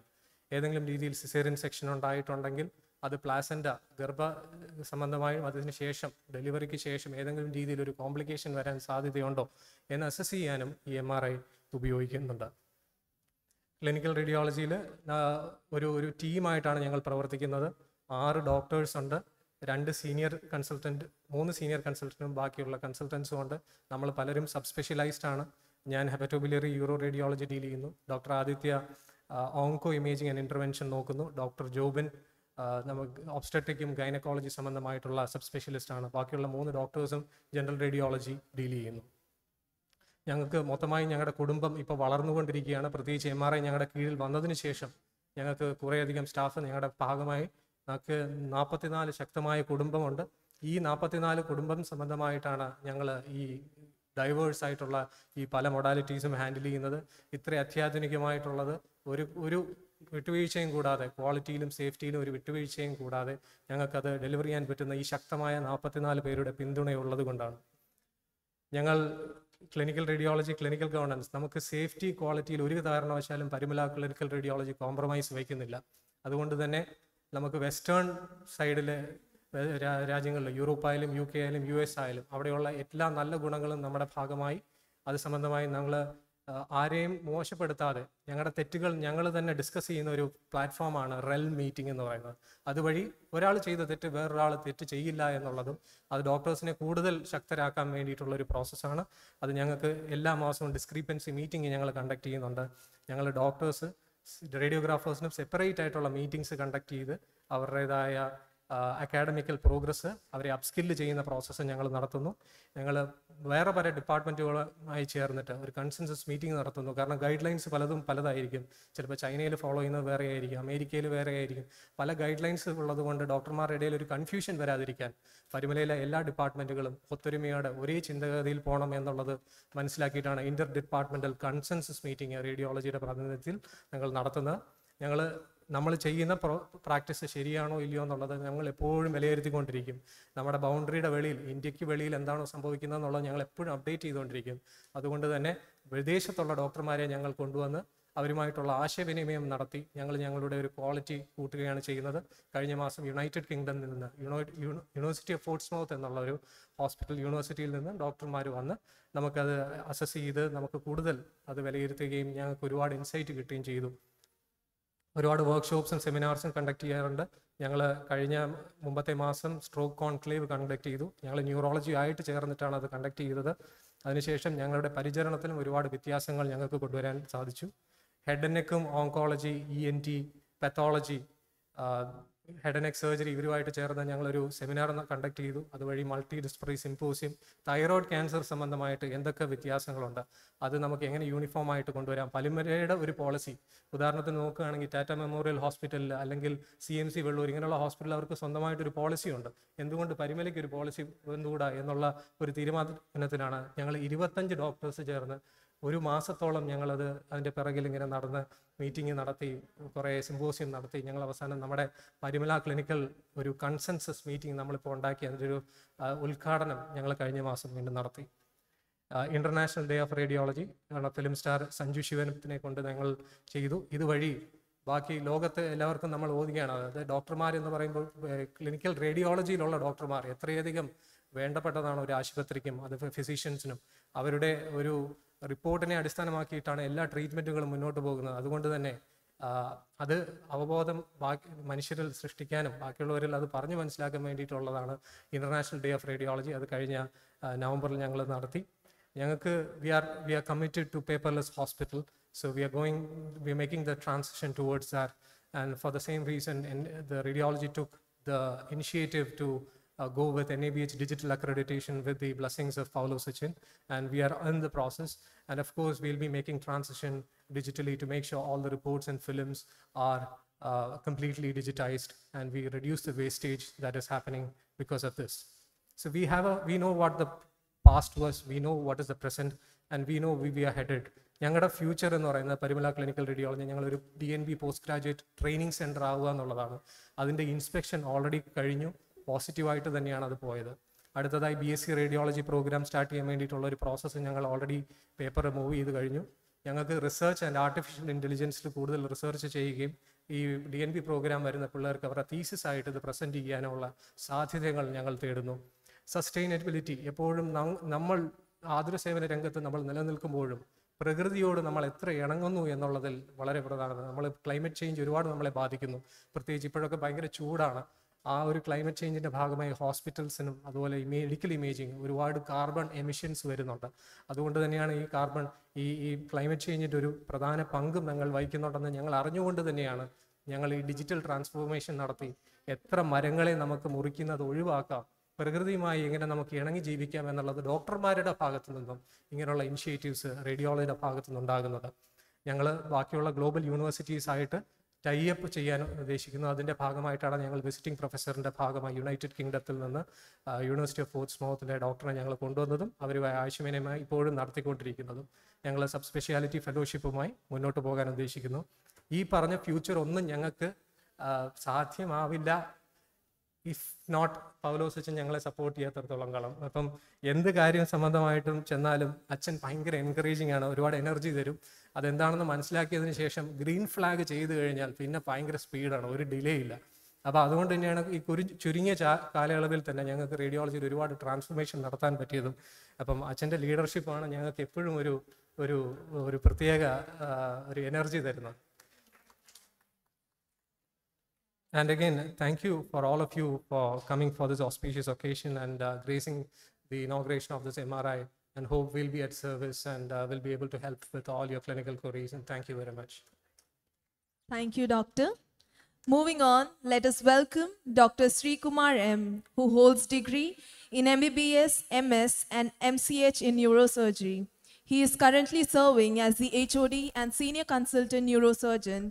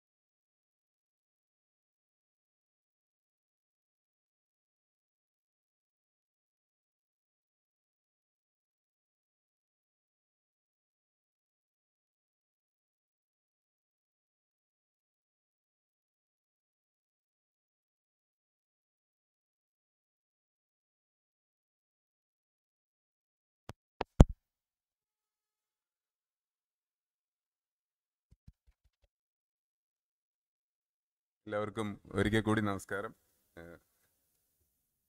Sorry for short interruption. എന്നിൽ നിക്ഷിപ്തമായിരിക്കുന്ന കടമ ന്യൂറോ സർജറി ഡിപ്പാർട്ട്മെൻറ്റിനെ കുറിച്ച് 2 വാക്ക് പറയാമെന്നുള്ള, എന്നാലും ഒരു സീനിയർ എന്നുള്ള ഒരു ലിബർട്ടി എടുത്തുകൊണ്ട് പക്ഷാഘാതത്തെക്കുറിച്ചും സ്ട്രോക്കിനെ കുറിച്ചും ഒരു 2 വാക്ക് പറഞ്ഞിട്ട് അത് പറയാമെന്ന് ഞാൻ വിചാരിക്കുന്നത്. ആദ്യം കുറച്ച് ഫിലോസഫി പറയാം. എന്താണ് നിങ്ങൾ എന്ന് പറഞ്ഞു കഴിഞ്ഞാൽ, എന്നോട് ചോദിച്ചു കഴിഞ്ഞാൽ, നമ്മുടെ കയ്യോ നമ്മുടെ ഹൃദയമോ കിഡ്നിയോ ഒന്നും നമ്മളല്ല. നമ്മുടെ ഒരു കൈ നഷ്ടപ്പെട്ടാലും നിങ്ങൾ നിങ്ങളായി തുടരും. നിങ്ങളുടെ ഒരു കിഡ്നി ട്രാൻസ്പ്ലാന്റ് ചെയ്താലും ഹൃദയം ട്രാൻസ്പ്ലാന്റ് ചെയ്താലും നിങ്ങൾ നിങ്ങളായി തന്നെ തുടരും. പക്ഷേ നിങ്ങൾ എന്ന് പറഞ്ഞാൽ നിങ്ങളുടെ തലച്ചോറാണ്. നിങ്ങളുടെ ആ തലയോട്ടിക്കുള്ളിലിരിക്കുന്ന ഒരു 1.5 കിലോഗ്രാം വരുന്ന ഒരു ജെല്ലി ലേക്ക് സബ്സ്റ്റൻസ്, ഇതാണ് ബ്രെയിൻ. ഇതാണ് നിങ്ങൾ എന്ന് ഉദ്ദേശിക്കുന്നത്. ഒരു വ്യക്തിയെ സംബന്ധിച്ച് അവൻ്റെ ബ്രെയിൻ എന്ന് പറഞ്ഞാൽ അവൻ്റെ ഓർമ്മകളാണ്, അല്ലെങ്കിൽ അവൻ്റെ ലാംഗ്വേജ് ആണ്, അവൻ ലേൺ ചെയ്ത സ്കില്ലുകളാണ്, അവൻ്റെ സംഗീതമാണ്, അവൻ്റെ കാമമാണ്, ക്രോധമാണ്. ഇതെല്ലാമാണ് നിങ്ങളെ നിങ്ങളാക്കുന്നത്. ഇതെല്ലാം നിയന്ത്രിക്കുന്ന ബ്രെയിൻ എന്ന് പറഞ്ഞ ഒരു ചെറിയ, മറ്റുള്ള ഓർഗനുകളായിട്ട് കമ്പയർ ചെയ്യുമ്പോൾ വളരെ ചെറിയ ഒരു ഓർഗനായ ബ്രെയിനാണ് ഇതെല്ലാം നിയന്ത്രിക്കുന്നത്. അങ്ങനെ ഇരിക്കുന്ന ബ്രെയിനിലേക്കാണ് വില്ലനായിട്ട് ഒരു ദിവസം സ്ട്രോക്ക് എന്ന് പറഞ്ഞ ഒരു അസുഖം വരുന്നത്. അത് നിങ്ങളുടെ ഈ പറഞ്ഞ കാര്യങ്ങളെല്ലാം ഒരു നിമിഷം കൊണ്ട് ഇല്ലാതാക്കാം. നിങ്ങൾ ലേൺ ചെയ്ത സ്കില്ലുകൾ, നിങ്ങളുടെ ലാംഗ്വേജ്, നിങ്ങളുടെ പ്രിഫറൻസസ്, നിങ്ങളുടെ ന്യൂ ലേണിംഗ് എബിലിറ്റി, നിങ്ങളുടെ ഒരു സൈഡിൽ ചലിക്കാനുള്ള പവർ, നിങ്ങളുടെ സ്റ്റെബിലിറ്റി, നിങ്ങളുടെ കാഴ്ച, നിങ്ങളുടെ സംസാരശേഷി, ഇതെല്ലാം ഒരു നിമിഷം കൊണ്ട് തട്ടിയെടുക്കാവുന്ന ഒരു വില്ലനാണ് സ്ട്രോക്ക്. ഇതിൽ തന്നെ സ്ട്രോക്ക് തന്നെ 2 രീതിയിൽ ഉണ്ട്. ഇതിനെപ്പറ്റിയെല്ലാം ഇനിയും വരുന്ന ഡോക്ടേഴ്സ് നിങ്ങളോട് വ്യക്തമായി പറയും. ഞാൻ അതിനെക്കുറിച്ചൊന്നും പറയുന്നില്ല. സ്ട്രോക്ക് തന്നെ പല രീതിയിലുണ്ട്. Ischaemic stroke, haemorrhagic stroke. ഇതിൽ ഹെമറാജിക് സ്ട്രോക്ക് എന്ന് പറഞ്ഞ ഒരു ചെറിയ സബ്സെറ്റ് ഓഫ് സ്ട്രോക്കിനെ മാത്രമാണ് ന്യൂറോ സർജറി ഡിപ്പാർട്ട്മെൻറ്റ് പ്രധാനമായിട്ട് ഹാൻഡിൽ ചെയ്യുന്നത്. ഈ സ്ട്രോക്കിൻ്റെ പ്രോബ്ലം ഒരു രോഗിയെ മാത്രം അഫക്റ്റ് ചെയ്യുന്നതൊന്നുമല്ല, അത് അയാളുടെ കുടുംബത്തെയും അയാളുടെ ചുറ്റുമുള്ള പല ആൾക്കാരെയും, ഒരു കുടുംബം തന്നെ ഇല്ലാതാക്കാവുന്ന ഒരു രോഗം കൂടിയാണ് സ്ട്രോക്ക്. ഒരു കിടപ്പ് രോഗികൾ, സ്ട്രോക്ക് വന്ന പല രോഗികളും വർഷങ്ങളും മാസങ്ങളും ഈവൻ 10-15 വർഷമൊക്കെ ബെഡ് റിഡനായി കിടക്കുന്നതിനെ പറ്റി നിങ്ങൾക്ക് എല്ലാവർക്കും അറിയാവുന്നതായിരിക്കും. അതുകൊണ്ട് ഒരു കുടുംബം അല്ലെങ്കിൽ അവനെ ചുറ്റുമുള്ള പല ആൾക്കാരെയും ബാധിക്കുന്ന ഒരു രോഗം കൂടിയാണ് സ്ട്രോക്ക്. ഞാൻ കോംപ്രിഹെൻസീവ് സ്ട്രോക്ക് സെൻറ്റർ എന്ത് എന്നുള്ള എനിക്ക് പിന്നെ സംസാരിക്കുന്ന ഡോക്ടേഴ്സ് നിങ്ങളോട് സംസാരിക്കും. എന്നാലും പരുമലയിലെ ന്യൂറോ സർജറി ഡിപ്പാർട്ട്മെൻറ്റിനെ കുറിച്ച് ചെറിയ വാക്കുകൾ പറയാം. എനിക്ക് ഒരു ചെറിയ അഭിമാനത്തോട് പറയാം, ഈ ഹോസ്പിറ്റലിലെ ആദ്യകാലത്ത് തുടങ്ങിയ ഒരു സൂപ്പർ സ്പെഷ്യാലിറ്റി ഡിപ്പാർട്ട്മെൻറ്റാണ് ന്യൂറോ സർജറി. ഞാൻ തന്നെ ഇപ്പോൾ 15ാമത്തെ വർഷമാണ്. അപ്പോൾ 15 വർഷമെങ്കിലും ആയ ഒരു ഡിപ്പാർട്ട്മെൻറ്റാണ് ഈ ന്യൂറോ സർജറി ഡിപ്പാർട്ട്മെൻറ്റ്. അതിനകത്ത് ഞങ്ങൾ പ്രധാനമായിട്ട് 2 ഡോക്ടേഴ്സ്, ഞാൻ ഡോക്ടർ ശ്രീകുമാർ, ഡോക്ടർ ദീപു, ഞങ്ങളുടെ 2 ജൂനിയർ ഡോക്ടേഴ്സ് ഉണ്ട്. നമ്മൾ ഒട്ടുമിക്ക എല്ലാ ഹോസ്പിറ്റലിലും ഉള്ള മിക്കവാറും എല്ലാം മോസ്റ്റ് മോഡേൺ എക്യുപ്മെൻസുമായിട്ട് വെൽ എക്യുപ്ഡ് ആണ് നമ്മുടെ ഡിപ്പാർട്ട്മെൻറ്റ്. മിക്കവാറും വേൾഡിലെ തന്നെ മിക്കവാറും എല്ലാ സ്ഥലങ്ങളിലും ചെയ്യുന്ന രോഗികളും ഓപ്പറേഷനും എല്ലാം ഇവിടെയും ചെയ്യുന്നുണ്ട്. നമുക്ക് അത്യാധുനികമായ ന്യൂറോ നാവിഗേഷൻ എക്യുപ്മെൻ്റ് ഉണ്ട്. രോഗിയുടെ ബോധം നിലനിർത്തിക്കൊണ്ട് ചെയ്യുന്ന അവേക്ക് ക്രേനിയോട്ടമി ചെയ്യുന്നുണ്ട്. കീഹോൾ സർജറീസ് ഓഫ് സ്പൈൻ ചെയ്യുന്നുണ്ട്. ഇതെല്ലാം ചെയ്യുന്നുണ്ട്. സ്ട്രോക്കിൽ നമ്മുടെ ഒരു ഇൻവോൾവ്മെൻറ്റ് വരുന്നത് വളരെ കുറച്ച് ഏരിയയാണ്. മോസ്റ്റ്ലി ഒരു ഫയർ ഫൈറ്റിംഗ് ഡിപ്പാർട്ട്മെൻറ്റാണ് ന്യൂറോ സർജറി. പലപ്പോഴും രോഗിയെ മരണത്തിലേക്ക് തള്ളിവിടുന്ന പല കാരണങ്ങളിലെ പ്രിവെൻറ്റ് ചെയ്യാനൊക്കുന്ന ഒരു ചെറിയ സർജറികളൊക്കെയാണ് സ്ട്രോക്കിൽ ന്യൂറോ സർജറി ഡിപ്പാർട്ട്മെൻറ്റിന് ചെയ്യാനൊക്കുന്നത്. പക്ഷെ മെഡിക്കൽ ഡിപ്പാർട്ട്മെൻറ്റാണ് ഇതിൻ്റെ മെയിൻ സ്റ്റേ. അതിനെപ്പറ്റി അതിൻ്റെ ഡോക്ടേഴ്സ് സംസാരിക്കും. ഇത്രേ എനിക്ക് പറയാനുള്ളൂ, അധികം നീട്ടുന്നില്ല. എല്ലാവർക്കും നമസ്കാരം. Thank you, Doctor. Next, I would like to invite Dr. Ashib Abdul Haq, a beacon in the field of neuromedicine, holding degrees in MBBS, MD, DM from prestigious institution NIMHANS, DRNB, SCP, RSP Specialty Certificate in Neurology, FWHS and FEBN. He is currently working as the consultant neurologist at Parumala Hospital. Let us welcome Dr. Ashib on stage for Neuromedicine Department projection. Thank you. Respected members of the dais, my dear colleagues and friends. So I'll directly go into the topic. So I'll make a short presentation of what Parumala stroke program was kind of at least 1 month back. So before going to that, I'll just briefly discuss about the stroke burden. Why is this stroke so important? So a few of the points Dr. Srimar had mentioned previously. So as a burden, if you consider worldwide, it's a leading cause of death as well as a major disability. And the incidence of stroke is increasing day by day. Since our population is, the life expectancy of our population is increasing. So, and also the increase in incidence is more in low as well as middle income countries. So India comes as in a middle income country. There is both increasing incidence as well as a prevalence. Nearly around 2 lakh stroke cases happen every year in the country. And roughly it's told that around 145 cases per 1 lakh population happens per year. So that is the stroke burden we are dealing with. So there is huge demand of services required in a single disease in concerning neurology. So I'll shortly tell about the problem we are dealing with at Parumala. So a total number of stroke patients whom we deal are around 45 to 55 patients of stroke are dealt with in over a period of 1 month, of which there are 2 kinds of stroke. One is ischemic, the other one is hemorrhagic. Around 85% of the strokes are ischemic variety. So around 40 to 50 cases are of ischemic variety strokes we deal with. And so that comes to around 50 to 60% of the total neurology inpatient care we deal at Parumala. And so that's the amount of work we have to put into a single disease in neurology.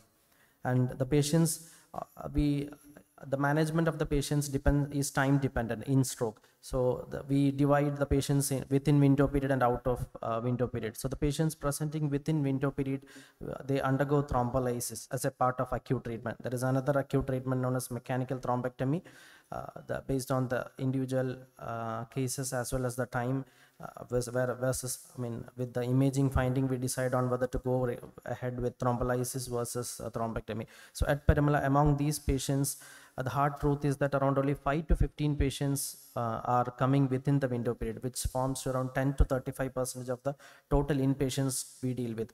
When we go into larger studies or the larger data among the country, it's not less, it's almost same. So at multiple centers, we are able to give the acute care of thrombolysis only for around 10 to 35% of patients. So the awareness is still lacking. Most of the people identify stroke late and they're present to the an emergency or a stroke ready hospital where patient can be dealt with the full potential of the treatment can be given to a patient in only a few number of patients. So that is a sad part of the story. So coming to the stroke care. So what is the stroke? Why are we giving so much hype about it? So it's actually a team approach. It's not based on an individual. So I'll give a just brief overview about how it happens in our hospital. If a stroke patient comes to our emergency department, with the help of emergency medicine, radiology department, neurologist or the neuro assistant will coordinate and assess the patient. We'll go ahead with an imaging, clinically assess. Based on the imaging, either MRI brain, CT brain or MRCT angiogram, we'll decide with the time we'll categorize the patient and decide on going ahead with thrombolysis or mechanical thrombectomy. So this forms briefly the acute treatment. Following the acute treatment, actually following that, patient will have to be put on some follow-up inpatient care or a maintenance treatment, in which we form a very large team into the care of the patient. So there comes a stroke ICU where there will be a team of doctors, nursing staff, paramedical staff. A neurorehabilitation team is required where we give physiotherapy, both limb as well as chest physiotherapy, both bedside as well as passive as well as active. Then speech therapy, swallow therapy, nutritionist, dietitianist support, respiratory therapist support in certain cases. Counselor is required both for the patient as well as the relatives to deal with the situation. Then other departments whom we cannot keep apart and we closely work along with in treatment of stroke are neurosurgery, critical care department, cardiology, CTBS, ENT and pulmonology, psychiatry, and lab services, and in some occasions neuroelectrophysiological services are all to be used upon.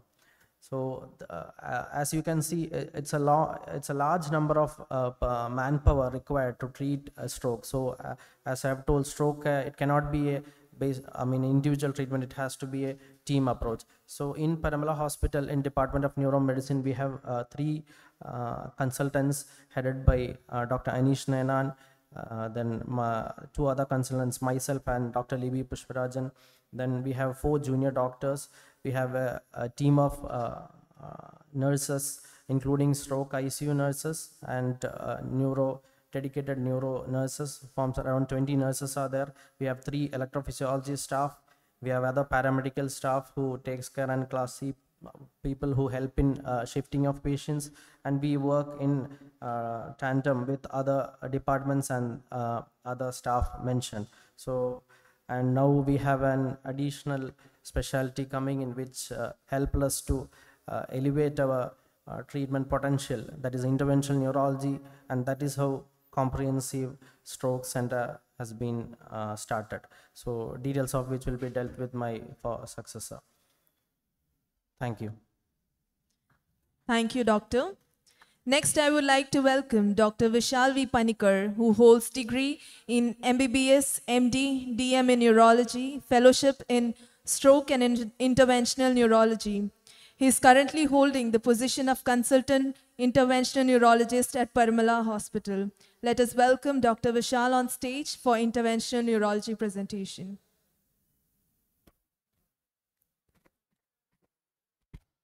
Very good afternoon. ഇപ്പോൾ കുറച്ച് നേരമായിട്ട് നമുക്ക് എന്താണ് stroke, ഏകദേശം ഒരു എത്ര പ്രശ്നകാരനാണ് ഈ stroke എന്നൊക്കെ മനസ്സിലായി കാണും. ഇപ്പോഴാണ് നമ്മുടെ ആ ഇൻ്റർനാഷണൽ കോംപ്രിഹെൻസീവ് സ്ട്രോക്ക് സെൻ്ററിൻ്റെ ഇമ്പോർട്ടൻസിനെ പറ്റി ഞാൻ പറയാൻ പോകുന്നത്. എന്താണ് സ്ട്രോക്ക് എന്ന് വെച്ചാൽ, നമുക്ക് ഹാർട്ട് അറ്റാക്ക് എന്നുള്ള ടേം എല്ലാവർക്കും അറിയാം. അതേപോലെ തന്നെ ബ്രെയിനിന് വരുന്ന അറ്റാക്കാണ് സ്ട്രോക്ക്. ബ്രെയിൻ അറ്റാക്ക് വരണമെങ്കിൽ 2 രീതിയിൽ വരാം. ഒന്ന്, ബ്രെയിനിലോട്ടുള്ള രക്തക്കൊഴലിന് അടവ് വരുന്ന കാരണം നമുക്ക് ഇസ്കീമിക് സ്ട്രോക്ക് എന്നും, ചിലപ്പം രക്തക്കൊഴൽ പൊട്ടിയുണ്ടാവുന്ന ഉള്ള സ്ട്രോക്കിന് ഹെമറാജിക് സ്ട്രോക്ക് എന്ന് പറയും. ഇത് കാരണം തലച്ചോറിലെ കോശങ്ങൾ പെട്ടെന്ന് തന്നെ നശിക്കുകയും രോഗിക്ക് ഒരു സൈഡ് ബലക്കുറവ് വരിക, ഓർമ്മ നഷ്ടപ്പെടുക, സംസാരശേഷി നഷ്ടപ്പെടുക, കാഴ്ച നഷ്ടപ്പെടുക എന്നീ രോഗലക്ഷണങ്ങൾ ഉണ്ടാവാം. ഈ ഇസ്കീമിക് സ്ട്രോക്ക് അഥവാ രക്തം ഓട്ടം കുറഞ്ഞുള്ളതാണ് മെജോറിറ്റി ഓഫ് സ്ട്രോക്ക്. 85% സ്ട്രോക്കുകളും രക്തയോട്ടം കുറഞ്ഞുകൊണ്ടുള്ള സ്ട്രോക്കാണ്. 15% ഹെമറാജിക് സ്ട്രോക്ക്, ബ്ലീഡിങ് കാരണമുള്ള സ്ട്രോക്കുകളുമാണ്. ഈ ഇസ്കീമിക് സ്ട്രോക്കുകൾ തന്നെ മൈനർ സ്ട്രോക്ക് ഉണ്ട്, മേജർ സ്ട്രോക്ക് ഉണ്ട്. ഈ 85% ഇസ്കീമിക് സ്ട്രോക്കുകളിൽ 25% മേജർ സ്ട്രോക്കുകളാണ്. എന്ന് പറഞ്ഞാൽ വലിയ രക്തക്കൊഴലുകൾ അടഞ്ഞുണ്ടാവുന്ന സ്ട്രോക്കുകൾ. ഈ സ്ട്രോക്കുകളാണ്, ഈ മേജർ സ്ട്രോക്കുകളാണ് രോഗീനെ മരണത്തിലേക്കോ ജീവിതകാലം മുഴുവൻ ഒരു ബെഡ് റിഡൻ സ്റ്റേജ് അഥവാ കിടപ്പ് രോഗിയാക്കി മാറ്റാൻ ശക്തിയുള്ള സ്ട്രോക്കുകൾ. ബാക്കിയുള്ള ഒരു 50% രോഗികൾ ബലക്കുറവൊക്കെ വന്നാലും ക്രമേണ നമ്മൾ ജീവിതത്തിലേക്ക് തിരിച്ചു വരാൻ സാധ്യതയുള്ള. എന്നാൽ ഈ 25%, ചിലപ്പോൾ ഒരു 40% രോഗികൾ തിരിച്ചൊരിക്കലും ട്രീറ്റ്മെൻറ്റ് കിട്ടിയില്ലെങ്കിൽ ജീവിതത്തിലേക്ക് തിരിച്ചു വരാൻ സാധ്യതയില്ലാത്ത രോഗികളാണ്. ഈ സ്ട്രോക്കിൽ നമ്മുടെ രക്തക്കൊഴലിൻ്റെ ഒരു അനിമേറ്റഡ് വ്യൂ ഇതാണ്, കാർട്ടൂണാണ്. നമുക്ക് ഈ കറുത്ത് കാണുന്നതാണ് ക്ലോട്ട്. ഈ ക്ലോട്ട് വന്നു കഴിഞ്ഞാൽ കുറച്ച് നേരമൊക്കെ തൊട്ടടുത്തുള്ള രക്തക്കൊഴലിൽ അങ്ങോട്ട് രക്തയോട്ടം പുനഃസ്ഥാപിക്കുകയും അവിടത്തേക്ക് കുറച്ച് രക്തമൊക്കെ എത്തിക്കുകയും അത് കുറച്ചൊക്കെ അതിനെ സംരക്ഷിക്കാൻ ശ്രമിക്കുകയും ചെയ്യും.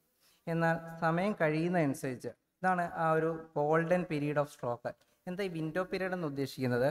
ഒരു രക്തയോട്ടം കുറഞ്ഞു കഴിഞ്ഞാൽ അതിന് അടുത്തുള്ള ഭാഗം എന്ന് വെച്ചാൽ രക്തക്കൊഴൽ അടഞ്ഞതിന് തൊട്ടടുത്തുള്ള ഭാഗം മാത്രം ആദ്യം ഡാമേജ് ആവും. പിന്നെ ക്രമേണ സമയം പോകുന്നതനുസരിച്ച് അത് ഇൻഫാക്റ്റ് ഏരിയ അഥവാ ഡാമേജ് ആകുന്ന ഏരിയ വളർന്ന് അത് ആ ഒരു സൈഡ് മുഴുവൻ, ഒരു ബ്രെയിനിൻ്റെ ഒരു സൈഡ് മൊത്തമായിട്ട് അടയുന്ന ഒരു അവസ്ഥ വരെ വരാം. ഇത് മേജർ രക്തക്കൊഴൽ അടയുന്ന ഒരു സ്ട്രോക്കുകൾക്കാണ് സംഭവിക്കുന്നത്. അതുകൊണ്ടാണ് ഈ വിൻഡോ പീരീഡ് വളരെ ഇമ്പോർട്ടൻറ്റ്.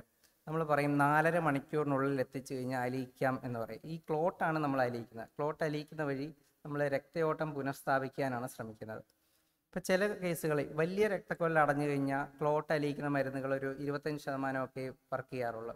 ബാക്കി 75% കേസിലും ആ ക്ലോട്ട് അലിയാതിരിക്കുകയും ആ കോശങ്ങൾ പൂർണ്ണമായിട്ട് നശിച്ചു പോവുകയും ചെയ്യും. ആ ഒരു സ്റ്റേജിലാണ് നമ്മൾ മെക്കാനിക്കൽ ത്രോംബെക്ടമി എന്ന് പറഞ്ഞ് ട്രീറ്റ്മെൻറ്റ് ചെയ്യുന്നത്. ഓരോ മിനിറ്റിലും 20 ലക്ഷത്തോളം ഞരമ്പുകൾ കോശങ്ങൾ നശിച്ചു കൊണ്ടിരിക്കുന്നു. So every second and every means counts in stroke. So we need to act very fast. നമുക്ക് ത്രോംബോലൈസിന് ഗോൾഡൻ ഔട്ട് എന്ന് പറയുന്ന ഈ രക്തക്കുഴലിൽ അടഞ്ഞ് ഡാമേജ് ഉണ്ടാകുന്നത് വെച്ചാണ് ഈ കൺസിഡർ ചെയ്തിരിക്കുന്നത്. അത് 4.5 മണിക്കൂർ വരെയാണ്. ഡോക്ടർ അഷീവ് പറഞ്ഞ പോലെ 35% രോഗികൾ മാത്രമാണ് നമ്മൾ ആ വിൻഡോ പീരീഡ് ഈ ത്രോംബോലൈസിന് കിട്ടുന്നത്. ത്രോംബെക്ടമിക്ക് ആണെങ്കിൽ അത് 6 മണിക്കൂറാണ് ഗോൾഡൻ പീരീഡ്. ചില കേസിൽ 24 മണിക്കൂർ വരെയും ചെയ്യാറുണ്ട്. അടുത്തത് നമ്മൾ ഒരു രോഗിക്ക് സ്ട്രോക്ക് വന്ന് നമ്മൾ എന്ത് ചെയ്യും? ഏറ്റവും ഇമ്പോർട്ടൻ്റ് ആയിട്ടുള്ളത് അത് കണ്ടുപിടിക്കുക എന്നുള്ളതാണ്. അത് നമുക്ക് വീട്ടിൽ നിന്നാണ് ആരംഭിക്കേണ്ടത്. അതുകൊണ്ട് എല്ലാവർക്കും അതിനെപ്പറ്റി ഒരു അവയർനെസ് ഉണ്ടാകുന്നതാണ് ഇതിന് ഏറ്റവും ഇമ്പോർട്ടൻസ്. ഈ സൂത്രവാക്യം ഉപയോഗിച്ചാൽ നമുക്ക് ഏകദേശം ഒരു രോഗിക്ക് സ്ട്രോക്ക് ഉണ്ടോ എന്ന് സംശയിക്കാനും പെട്ടെന്ന് തന്നെ ആ രോഗിയെ ഹോസ്പിറ്റലിൽ എത്തിക്കാൻ സഹായിക്കാനും സാധിക്കും. ബി ഫാസ്റ്റ് എന്നാണ് ആ ഒരു സൂത്രവാക്യം. ബി എന്ന് വെച്ചാൽ ബാലൻസ്, ഈ ഐസ് എന്ന് വെച്ച് കഴിഞ്ഞാൽ ഒരു സൈഡിലെ കാഴ്ച പോവുക, രണ്ടായിട്ട് കാണുക എന്നീ അവസ്ഥ. എഫ് ഫേസ്, ഒരു സൈഡിലെ മുഖം കൂടിപ്പോവുക. ആംസ്, കയ്യോ കാലിനോ ഉണ്ടാകുന്ന ബലക്കുറവ്. സ്പീച്ച് അഥവാ സംസാരശേഷി നഷ്ടപ്പെടുക, സംസാരം കുഴച്ചിൽ. ടി ആണ് ഇതിനകത്ത് ഏറ്റവും ഇമ്പോർട്ടൻറ്റ്, ടൈം. എത്രയും പെട്ടെന്ന് ആംബുലൻസ് വിളിക്കുക. നമ്മുടെ സ്ട്രോക്ക് ഹെൽപ്പ് ലൈൻ നമ്പർ തന്നല്ലോ, അതിൻ്റെ ഏറ്റവും ഇമ്പോർട്ടൻസ് ഇങ്ങനെ ഒരു സിംറ്റംസ് വന്നാൽ പെട്ടെന്ന് തന്നെ ഹോസ്പിറ്റലിൽ വിളിക്കുക. ഹോസ്പിറ്റലിന് അടുത്തുള്ള രോഗികളാണെങ്കിൽ അവരെ കൊണ്ടുവരാൻ നമുക്ക് ഇവിടുന്ന് ആംബുലൻസ് അറേഞ്ച് ചെയ്യാനുള്ള ഫെസിലിറ്റീസ് ചെയ്യാനുള്ള എല്ലാ സംവിധാനവും ഇപ്പം തയ്യാറായി വരികയാണ്. അതാണ് അതിനകത്ത് ഏറ്റവും ഇമ്പോർട്ടൻറ്റ് പാർട്ട്. എത്രയും പെട്ടെന്ന് ആ പേഷ്യൻറ്റിനെ കൊണ്ടുവരിക. കാരണം അതൊന്ന് ഉറങ്ങി എണീക്കുമ്പോൾ മാറും എന്നൊക്കെ വിചാരിച്ചു കഴിഞ്ഞാൽ വിലപ്പെട്ട നമ്മുടെ ആ ടൈം നശിക്കുകയും ആ രോഗി ഒരു കിടപ്പ് രോഗിയായിട്ടോ ചിലപ്പോൾ മരണത്തിലേക്കോ തന്നെ പോകാനുള്ള സാധ്യത വളരെ കൂടുതലാണ്. So when it comes two stroke, B fast, act fast. So നമ്മളിത് കണ്ടുപിടിച്ച് കഴിഞ്ഞാൽ എന്ത് ചെയ്യണം? ആദ്യം തന്നെ ഒരു ആംബുലൻസ് വിളിക്കുക, എത്രയും പെട്ടെന്ന് അടുത്തുള്ള സ്ട്രോക്ക് സെൻറ്ററിൽ തന്നെ കൊണ്ടുപോകുക. സ്ട്രോക്ക് ട്രീറ്റ് ചെയ്യാൻ പര്യാപ്തമായ സെൻറ്ററിൽ തന്നെ കൊണ്ടുപോകണം. അവിടെ വെച്ചാൽ ഒരു രോഗി ഹോസ്പിറ്റലിൽ എത്തിയാൽ എന്ത് ചെയ്യും? ഹോസ്പിറ്റലിൽ എത്തിക്കഴിഞ്ഞാൽ ഉടനെ തന്നെ ആ രോഗിയെ ഒരു അവിടുത്തെ എമർജൻസി ഫിസിഷ്യൻ അല്ലെങ്കിൽ ന്യൂറോളജിസ്റ്റ് എക്സാമിനേഷൻ, ക്ലിനിക്കൽ എക്സാമിനേഷൻ അഥവാ പരിശോധനയ്ക്ക് വിധേയമാക്കും. അത് കഴിഞ്ഞ് ഒരു CT സ്കാൻ അല്ലെങ്കിൽ MRIക്ക് വിധേയമാക്കും. ഇപ്പോൾ 4.5 മണിക്കൂറിനുള്ളിലാണ് ഈ സ്കാനിൻ്റെ റിസൾട്ട് ഇസ്കീമിക് സ്ട്രോക്ക് അഥവാ രക്തകട്ടം കൊണ്ടുള്ള സ്ട്രോക്കാണെന്ന് കണ്ടുപിടിച്ച അതിനെ നമുക്ക് മരുന്ന് കൊണ്ട് അരിയിക്കാനുള്ള ചികിത്സയ്ക്ക് വിധേയമാക്കും. പിന്നെ അതിൻ്റെ കൂട്ടത്തിൽ തന്നെ നമ്മൾ MR ആൻജിയോ അല്ലെങ്കിൽ CT ആൻജിയോ എന്ന് പറയുന്ന രക്തക്കുഴലിൻ്റെ സ്കാനുകളും കൂടെ എടുക്കും. അതിനകത്ത് ഇപ്പം നമുക്ക് കാണാം, ഇത് വലതുവശം, ഇത് ഇടതുവശം. ഇടതുവശത്തെ മേജർ രക്തക്കുഴലായ MCI ഇപ്പോൾ കാണുന്നില്ല, അവിടെ ക്ലോട്ട് വന്ന് അടഞ്ഞിരിക്കുകയാണ്. ഇങ്ങനത്തെ കേസ് അലിയിച്ചു കഴിഞ്ഞാലും 20% കേസുകൾക്ക് മാത്രമേ അത് തുറക്കൂ. അങ്ങനത്തെ കേസ് ഇപ്പോൾ പ്രൈമറി സ്ട്രോക്ക് സെൻറ്ററിലാണെങ്കിൽ വീണ്ടും ആക്ട് ഫാസ്റ്റ്, എമർജൻസി ആയിട്ട് വീണ്ടും ആംബുലൻസ് വിളിക്കുക, പെട്ടെന്ന് തന്നെ ഒരു കോംപ്രിഹെൻസീവ് സ്ട്രോക്ക് സെൻറ്ററിലേക്ക് മാറ്റുകയാണ് ചെയ്യേണ്ടത്. കോംപ്രിഹെൻസീവ് സ്ട്രോക്ക് സെൻറ്റർ എന്ന് വെച്ച് കഴിഞ്ഞാൽ എല്ലാ തരം സ്ട്രോക്കും ട്രീറ്റ് ചെയ്യാൻ പറ്റുന്ന സെൻറ്ററാണ്. അതിനകത്ത് ഏറ്റവും ഇമ്പോർട്ടൻ്റ് ഇസ്കീമിക് ആണെങ്കിൽ മെക്കാനിക്കൽ ത്രോംബെക്ടമി ചെയ്യാൻ പറ്റുന്ന ഹോസ്പിറ്റലിനെയാണ് കോംപ്രിഹെൻസീവ് സ്ട്രോക്ക് സെൻറ്റർ. ഇപ്പോൾ പരുമല കോംപ്രിഹെൻസീവ് സ്ട്രോക്ക് സെൻറ്ററായി ഉയർത്തപ്പെട്ടിരിക്കുന്നു. ഇവിടെ കഴിഞ്ഞ ഒരു 2 വർഷമായിട്ട് ആക്റ്റീവായിട്ട് തന്നെ സ്ട്രോക്ക് ട്രീറ്റ്മെൻറ്റ് നടന്നുകൊണ്ടിരിക്കുന്ന സെൻറ്ററാണ്. പക്ഷേ നമുക്കൊരു കോംപ്രിഹെൻസീവ് പ്രൈമറി സ്ട്രോക്ക് സെൻറ്റർ ആയിരുന്നു. ഇപ്പോൾ നമ്മൾ ത്രോംബെക്ടമിയും കൂടെ സ്റ്റാർട്ട് ചെയ്തതോടുകൂടി ഇതിപ്പം കോംപ്രിഹെൻസീവ് സ്ട്രോക്ക് സെൻറ്ററായി മാറിയിരിക്കുന്നു. ഇപ്പോൾ ലോകത്ത് എവിടെ പോയാലും കിട്ടാവുന്ന ഏറ്റവും ബെസ്റ്റ് ട്രീറ്റ്മെൻറ്റ് ഇൻ സ്ട്രോക്ക് നമുക്കിപ്പം പരുമലയിൽ അവൈലബിൾ ആണ്. So once patient comprehensive stroke സെൻറ്ററിൽ എത്തിക്കഴിഞ്ഞ് കഴിഞ്ഞാൽ ആ പേഷ്യൻറ്റിനെ കാത്ത് ലാബിലേക്ക് മാറ്റും. കാത്ത് ലാബിൽ എന്താ നമ്മൾ ചെയ്യുന്നതെന്ന് വെച്ചാൽ ഇത് ഓപ്പൺ ആയിട്ടുള്ളൊരു സർജറി അല്ല. നമ്മൾ ഹാർട്ടിനൊക്കെ ചെയ്യുന്ന പോലെ ചെറിയ കത്തീറ്ററുകൾ കാലിലെ രക്തക്കുഴൽ വഴി കയറ്റി അത് പതുക്കെ പ്രധാന രക്തധമനിയായ അയോട്ട വഴി ബ്രെയിനിലെ രക്തക്കുഴലിലേക്ക് ഒരു കത്തീറ്റർ കയറ്റും. അവിടെ കൊണ്ടിട്ട് അവിടെ നിന്ന് ചെറിയ ഡൈ ഇഞ്ചെക്റ്റ് ചെയ്യും. ഡൈ ഇഞ്ചെക്റ്റ് ചെയ്യുമ്പോൾ നമുക്കതിനകത്ത് ക്ലോട്ട് ഉണ്ടോ അടഞ്ഞിരിപ്പുണ്ടോ ഇല്ലയോ എന്ന് മനസ്സിലാവും. അപ്പം ഈ കറുത്ത് കാണുന്നതാണ് നമ്മുടെ രക്തക്കൊഴലുകൾ. ഇതിൻ്റെ ഇടതുവശത്തെ രക്തക്കൊഴലിൻ്റെ മെയിൻ രക്തക്കൊഴൽ ഇപ്പോൾ അടഞ്ഞിരിക്കുകയാണ്. ഈ മഞ്ഞ വട്ടമാണ് രക്തം പോകേണ്ട സ്ഥലമാണ്, പക്ഷേ അവിടേക്ക് രക്തം ഒട്ടും എത്തുന്നില്ല. ഈ ഡൈ ഇഞ്ചെക്ട് ചെയ്യുക അഥവാ കോൺട്രാസ്റ്റ് ഇഞ്ചെക്ട് ചെയ്യുന്ന പ്രോസസ്സിനാണ് സെറിബ്രൽ ആൻജിയോഗ്രാം എന്ന് പറയുന്നത്. നമ്മളിങ്ങനെ ക്ലോട്ട് ഉണ്ടെന്ന് കണ്ടുപിടിച്ച് കഴിഞ്ഞാൽ അടുത്തതായിട്ട് നമ്മൾ ഈ രോഗിക്ക് ത്രോംബക്ടമി എന്ന് പറഞ്ഞ പ്രോസസ്സ് ചെയ്യും. ഇതിനകത്ത് നമ്മൾ ചെറിയ വയർ, മൈക്രോ വയർ എന്ന് പറയും, ആ വയർ ഈ ക്ലോട്ടിൻ്റെ അടുത്ത് കൊണ്ടുപോയിട്ട് ഈ ക്ലോട്ട് മുറിച്ച് കിടന്ന് ചെറിയ കത്തീറ്ററുകൾ, വളരെ സോഫ്റ്റ് ആയിട്ടുള്ള കത്തീറ്റർ ഉപയോഗിച്ച് ക്ലോട്ട് മുറിച്ച് കിടക്കും.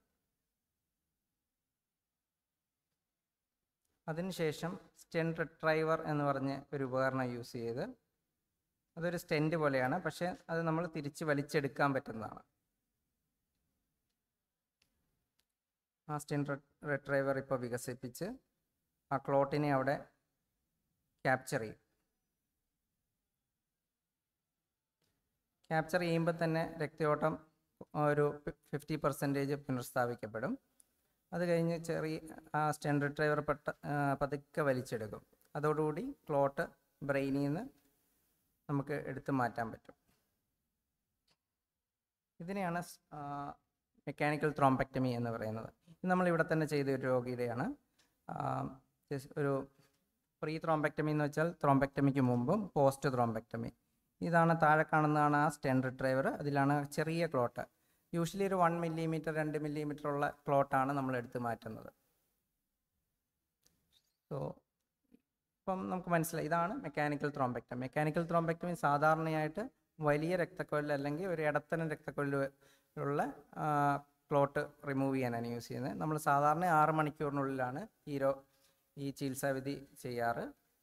ചില കേസുകളിൽ 24 മണിക്കൂർ വരെ ചെയ്യാം. ഏജ് ഒരു ലിമിറ്റ് അല്ല. കാരണം എന്ന് വെച്ചാൽ അയാൾ പ്രീമോർബിഡ് എന്ന് വെച്ചാൽ സ്ട്രോക്ക് വരുന്നതിന് തൊട്ട് മുമ്പ് വരെ നടന്നുകൊണ്ടിരിക്കുന്നതാണ്. ഫുള്ളി ആക്റ്റീവ് ആണെങ്കിൽ നമ്മൾ 85 ആണോ 95 ആണോ അങ്ങനെ നോക്കേണ്ട ആവശ്യമില്ല. ഇതാണ് ഏറ്റവും ബെസ്റ്റ് ട്രീറ്റ്മെൻറ്റ് ആ പേഷ്യനെ തിരിച്ച് ജീവിതത്തിലേക്ക് കൊണ്ടുവരാൻ വേണ്ടി. ഇതിൻ്റെ ട്രീറ്റ്മെൻറ്റ് ബെനിഫിറ്റ് ഹാർട്ടിൻ്റെ പോലെ ഇമീഡിയറ്റ്ലി കാണത്തില്ല. കാരണം ബ്രെയിനിന് കുറച്ച് ടൈം എടുക്കും അതൊന്ന് റിക്കവർ ചെയ്യാൻ.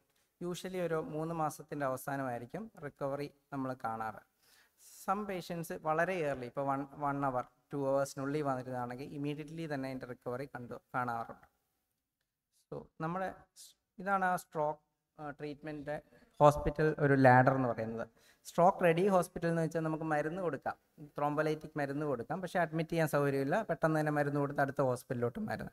പ്രൈമറി സ്ട്രോക്ക് സെൻ്റർ എന്ന് വെച്ചാൽ ചെറിയ രക്തക്കൊഴലിനുണ്ടാകുന്ന അടവുകൾ വരെ ട്രീറ്റ് ചെയ്യാവുന്ന സ്ഥലം, പക്ഷേ വലിയ രക്തക്കൊഴൽ ട്രീറ്റ് ചെയ്യാൻ പറ്റാത്തത്. ത്രോംബക്ടമി സെൻറ്റർ എന്ന് വെച്ചാൽ ത്രോംബക്ടമി ഒക്കെ ചെയ്യാം, പക്ഷേ ഇൻ കേസ് ബ്ലീഡിങ്ങോ നീര് വരുവോ ഒക്കെ ചെയ്യുവാണെങ്കിൽ ന്യൂറോ സർജറി ഫെസിലിറ്റി ഇല്ലാത്ത സെൻറ്ററിനെയാണ് ത്രോംബക്ടമി കേപ്പബിൾ സെൻറ്റർ.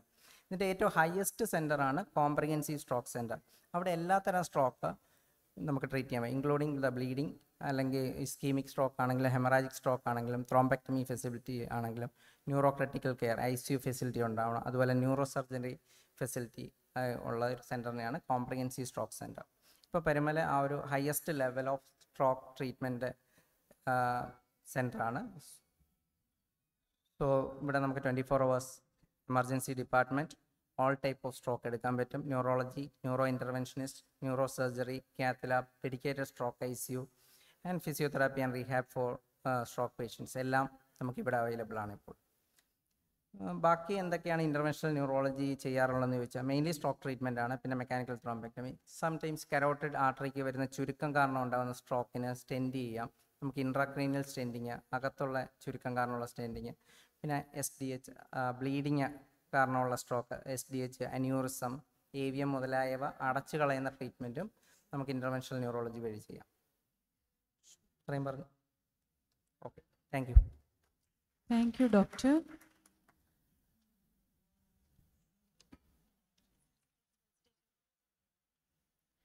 ആശംസകൾ അറിയിക്കുന്നതിന് പരുമല ഹോസ്പിറ്റലിൻ്റെ പ്രോജക്റ്റ് ഡയറക്ടറും സെക്രട്ടറിയുമായ ശ്രീ വർക്കി ജോൺ സാറിനെ സ്നേഹപൂർവ്വം സ്വാഗതം ചെയ്യുന്നു.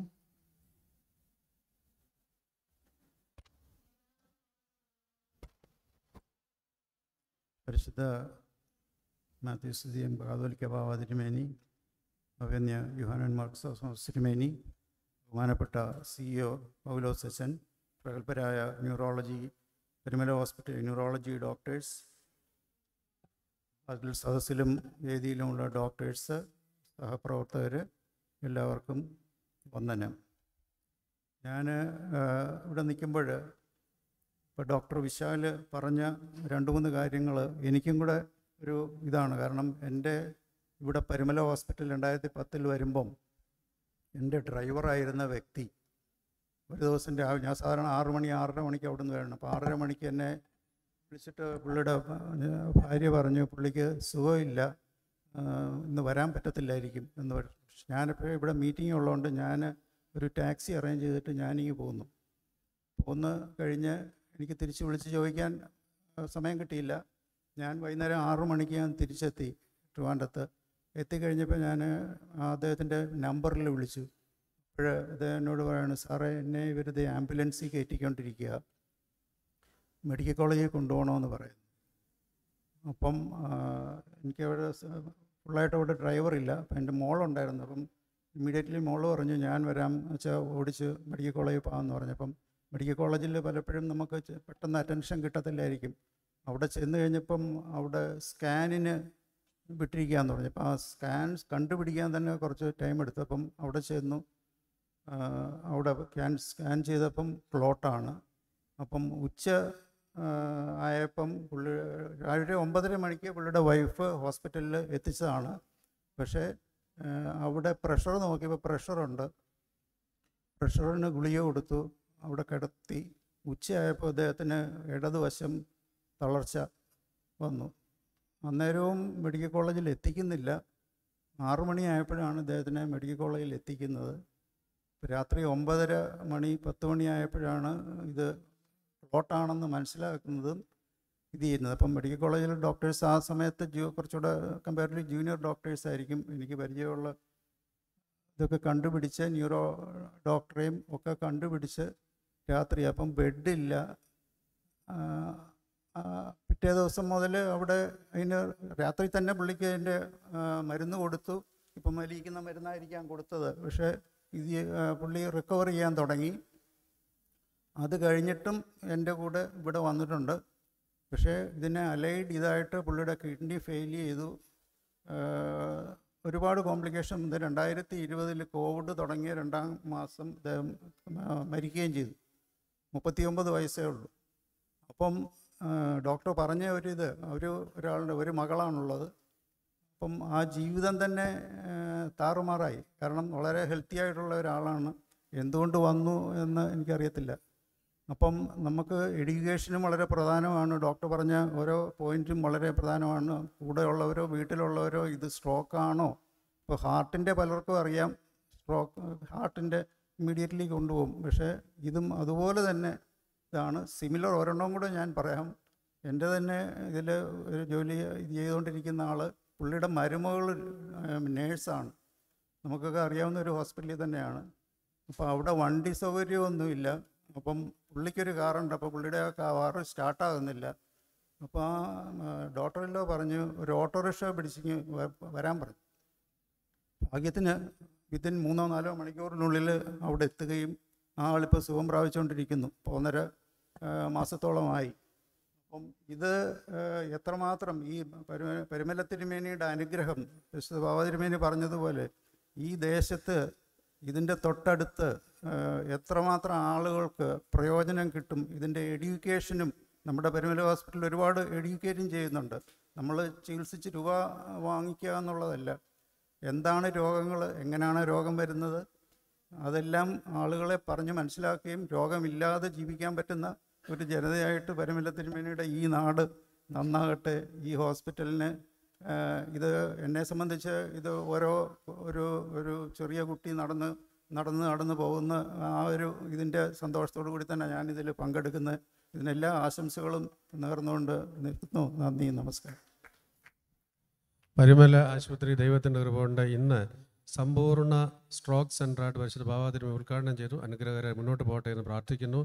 സംബന്ധിച്ച എല്ലാ ഡോക്ടേഴ്സിനും ഇത് ഉദ്ഘാടനം ചെയ്ത പരിശുദ്ധ ബാബാ തിരുമേനിക്കും അധ്യക്ഷ വഹിച്ച അഭിനന്ദ തിരുമേനിക്കും സ്നേഹാദരവുകൾ ഈ സ്റ്റേജിലും സദസ്സിലുള്ളവർക്കെല്ലാവർക്കും ഇതിൽ സംബന്ധിച്ചുള്ള സ്നേഹാദരവുകൾ ഈ അവസരത്തിൽ അറിയിക്കുന്നു. നമ്മുടെ ഒരു വിശിഷ്ട അതിഥിയായിട്ട് ഇവിടെ എത്തിച്ചേർന്നിരിക്കുന്ന ശ്രീ മകേഷ് കുഞ്ഞുമാൻ, ഞാൻ പറയാതെ തന്നെ ഇവിടെ ഇരിക്കുന്ന എല്ലാവർക്കും സുപരിചിതനാണ്. മലയാളക്കരയുടെ അഭിമാനമാണ്. കലാ സാഹിത്യ സാംസ്കാരിക വേദികളിൽ വളരെ അനുഗ്രഹകരമായി യാത്ര ചെയ്യുന്ന ഒരു അനുഗ്രഹീത കലാകാരൻ. നിങ്ങൾക്കറിയാം, ഈ സ്ട്രോക്ക് ഡേയിൽ അദ്ദേഹത്തിൻ്റെ സാന്നിധ്യം ആശുപത്രിക്ക് വിലപ്പെട്ടതാണ്. അദ്ദേഹവും അദ്ദേഹത്തിൻ്റെ സുഹൃത്ത് മൺമറിഞ്ഞു പോയ കൊല്ലം സുധിയും രണ്ടുപേരും കൂടെ കലാപരിപാടി കഴിഞ്ഞ് കാറിൽ യാത്ര ചെയ്യും. തൃശ്ശൂരിൽ വെച്ച് കാർ അപകടത്തിൽ സുധി ഈ ലോകം വിട്ടുപോയി. പക്ഷേ ദൈവത്തിൻ്റെ അനുഗ്രഹങ്ങൾ കൊണ്ട് ശ്രീ മകേഷ് കുഞ്ഞുമോൻ ഇന്ന് നമ്മളോടൊപ്പം ഈ സദസ്സിൽ വന്നിരിക്കുകയാണ്. അദ്ദേഹം വീണ്ടും കലാരംഗത്ത് സജീവമായിട്ട് വന്നു. വളരെ പ്രശസ്തനായിരിക്കുന്ന ഡബ്ബിംഗ് ആർട്ടിസ്റ്റും അതുപോലെ തന്നെ മിമിക്സിൻ്റെ ആളുമാണ്. ഇന്ന് അല്പസമയം നമുക്ക് അദ്ദേഹത്തിൻ്റെ ആ വാക്കുകൾ ശ്രദ്ധിക്കാൻ സാധിക്കും. വളരെ വളരെ ആദരവോടുകൂടി ശ്രീ മകേഷ് കുഞ്ഞുമനെ ഈ പരിമല ആശുപത്രിയിലേക്ക് സ്വാഗതം ചെയ്യുന്നു. പരിശുദ്ധ ബാബാ തിരുമനസ്സുകൊണ്ട് ഈ ആശുപത്രിയുടെ ആദരവ് ഇപ്പോൾ ശ്രീ മകേഷ് കുഞ്ഞുമന് ഇവിടെ വന്ന് എത്തിയതിലുള്ള ആദരവ് ഇപ്പോൾ അറിയിക്കുകയാണ്.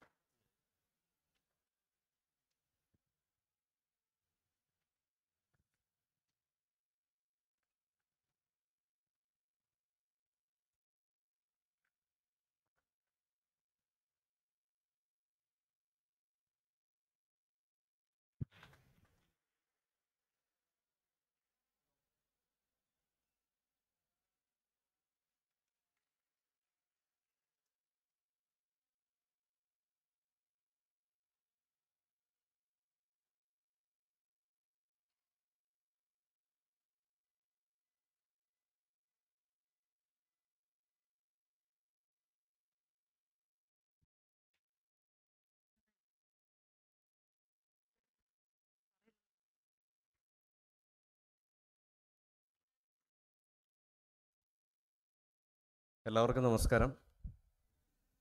ആദ്യം തന്നെ വലിയൊരു നന്ദി അറിയിക്കുകയാണ്. നിങ്ങളുടെ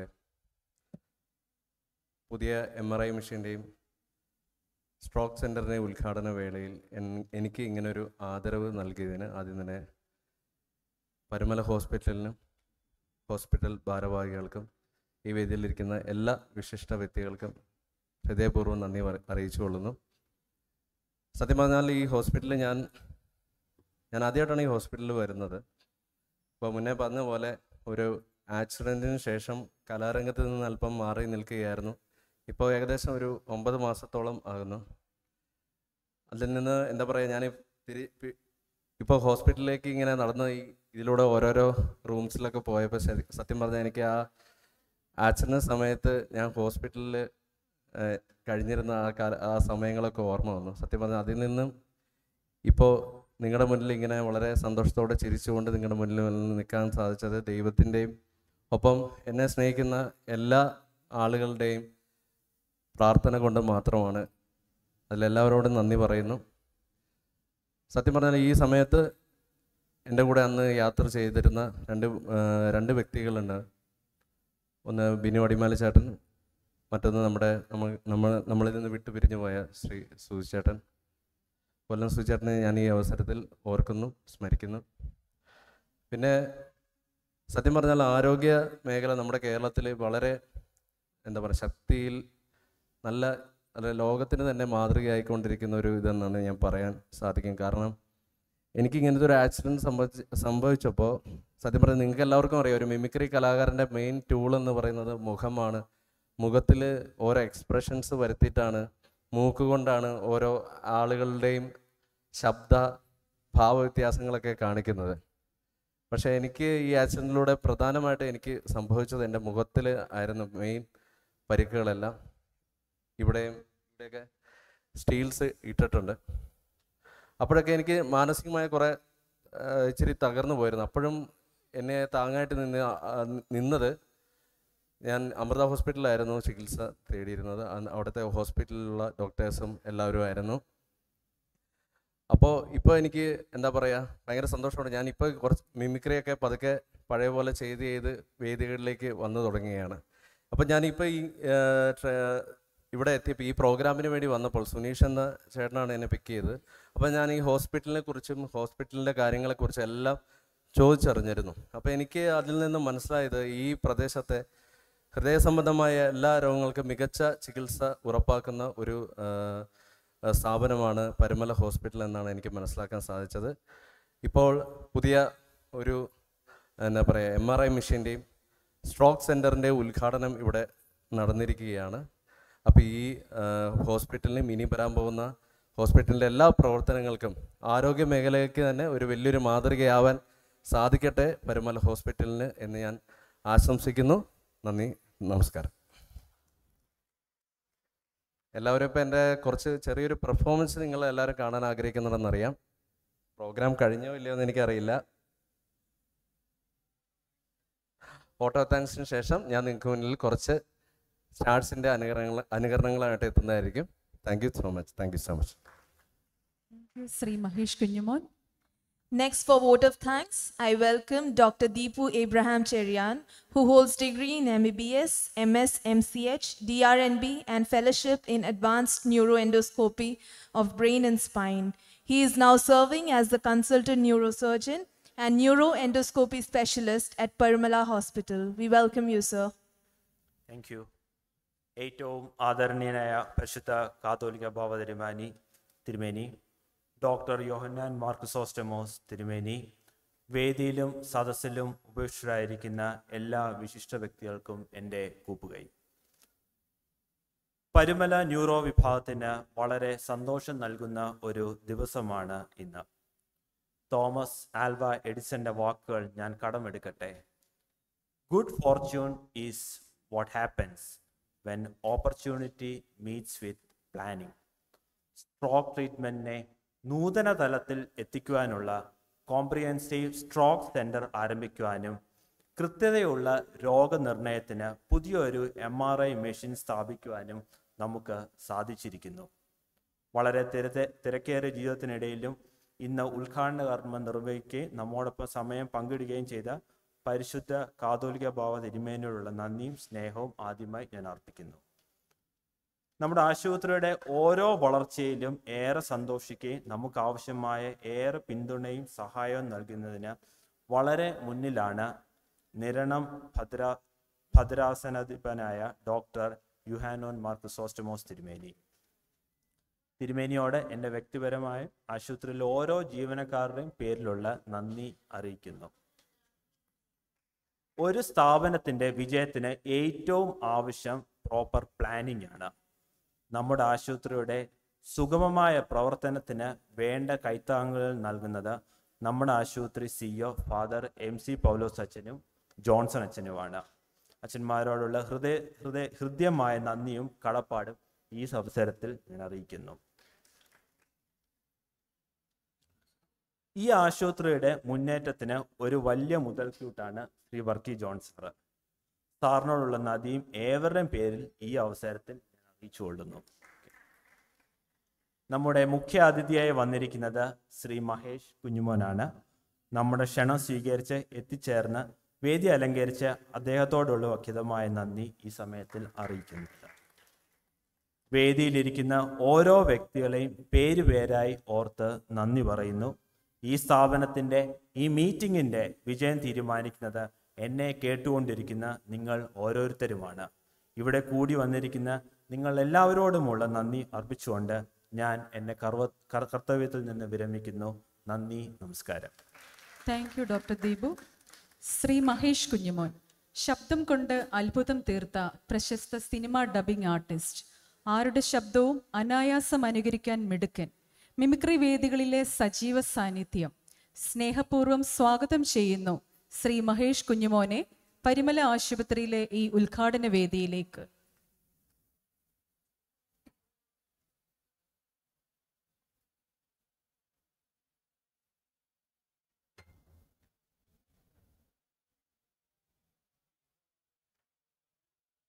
സർ,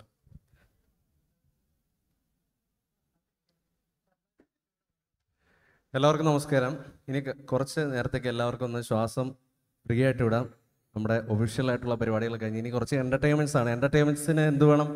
എല്ലാവരും നല്ല കൈയടി വേണം, നല്ല ഹാപ്പി ആയിട്ട് പ്രോഗ്രാം കാണണം. എല്ലാവരും നന്നായിട്ടൊന്ന് കൈയടിച്ചേ. അപ്പോൾ നമ്മൾ പരിപാടി തുടങ്ങാൻ പോവുകയാണ്. നിങ്ങൾക്ക് എല്ലാവർക്കും അറിയാം, പ്രധാനമായിട്ടും സിനിമാ താരങ്ങളിലെ രാഷ്ട്രീയ നേതാക്കളുടെ ശബ്ദമാണ് ഞാൻ മെയിനായിട്ട് അനുകരിക്കുന്നത്. ഞാൻ ഈ പ്രോഗ്രാമിലേക്ക് കുറേ പേരെ എനിക്ക് കൊണ്ടുവരാൻ സാധിക്കും ശബ്ദത്തിലൂടെ അവരുടെ സാന്നിധ്യം നമുക്ക് ഈ വേദിയിൽ കൊണ്ടുവരാൻ സാധിക്കും. അപ്പോൾ ആദ്യമായിട്ട് ഞാൻ ഈ വേദിയിലേക്ക് ഞാൻ ക്ഷണിച്ചുകൊണ്ട് മാത്രം, എന്നോടുള്ള പ്രത്യേക താല്പര്യം കൊണ്ട് മാത്രം ശ്രീ ബാബുരാജേട്ടൻ, നിങ്ങളുടെ എല്ലാവരുടെയും പ്രിയങ്കരനായ നടൻ ബാബുരാജേട്ടൻ ഈ വേദിയിൽ വന്നിരിക്കുന്നത്. അദ്ദേഹത്തിന് ഞാൻ ഈ വേദിയിലേക്ക് ക്ഷണിക്കുകയാണ്. എല്ലാവർക്കും നമസ്കാരം. സത്യം പറഞ്ഞാൽ ഞാൻ മഹേഷ് പറഞ്ഞുകൊണ്ട് മാത്രമാണ് ഈ പരിപാടിക്ക് വന്നത്. കാരണം ഇങ്ങനെയുള്ള ഹോസ്പിറ്റൽ പരിപാടികൾ ഞാൻ സത്യസന്ധമായിട്ട് പരിപാടികളിലൊന്നും പങ്കെടുക്കാറില്ല. എന്തായാലും ഇങ്ങനെയുള്ള നമ്മുടെ പരുമല ഹോസ്പിറ്റലിൽ എനിക്ക് വളരെ വർഷങ്ങളായിട്ടുള്ള അഭേദ്യമായിട്ടുള്ള ഒരു ബന്ധമുണ്ട്.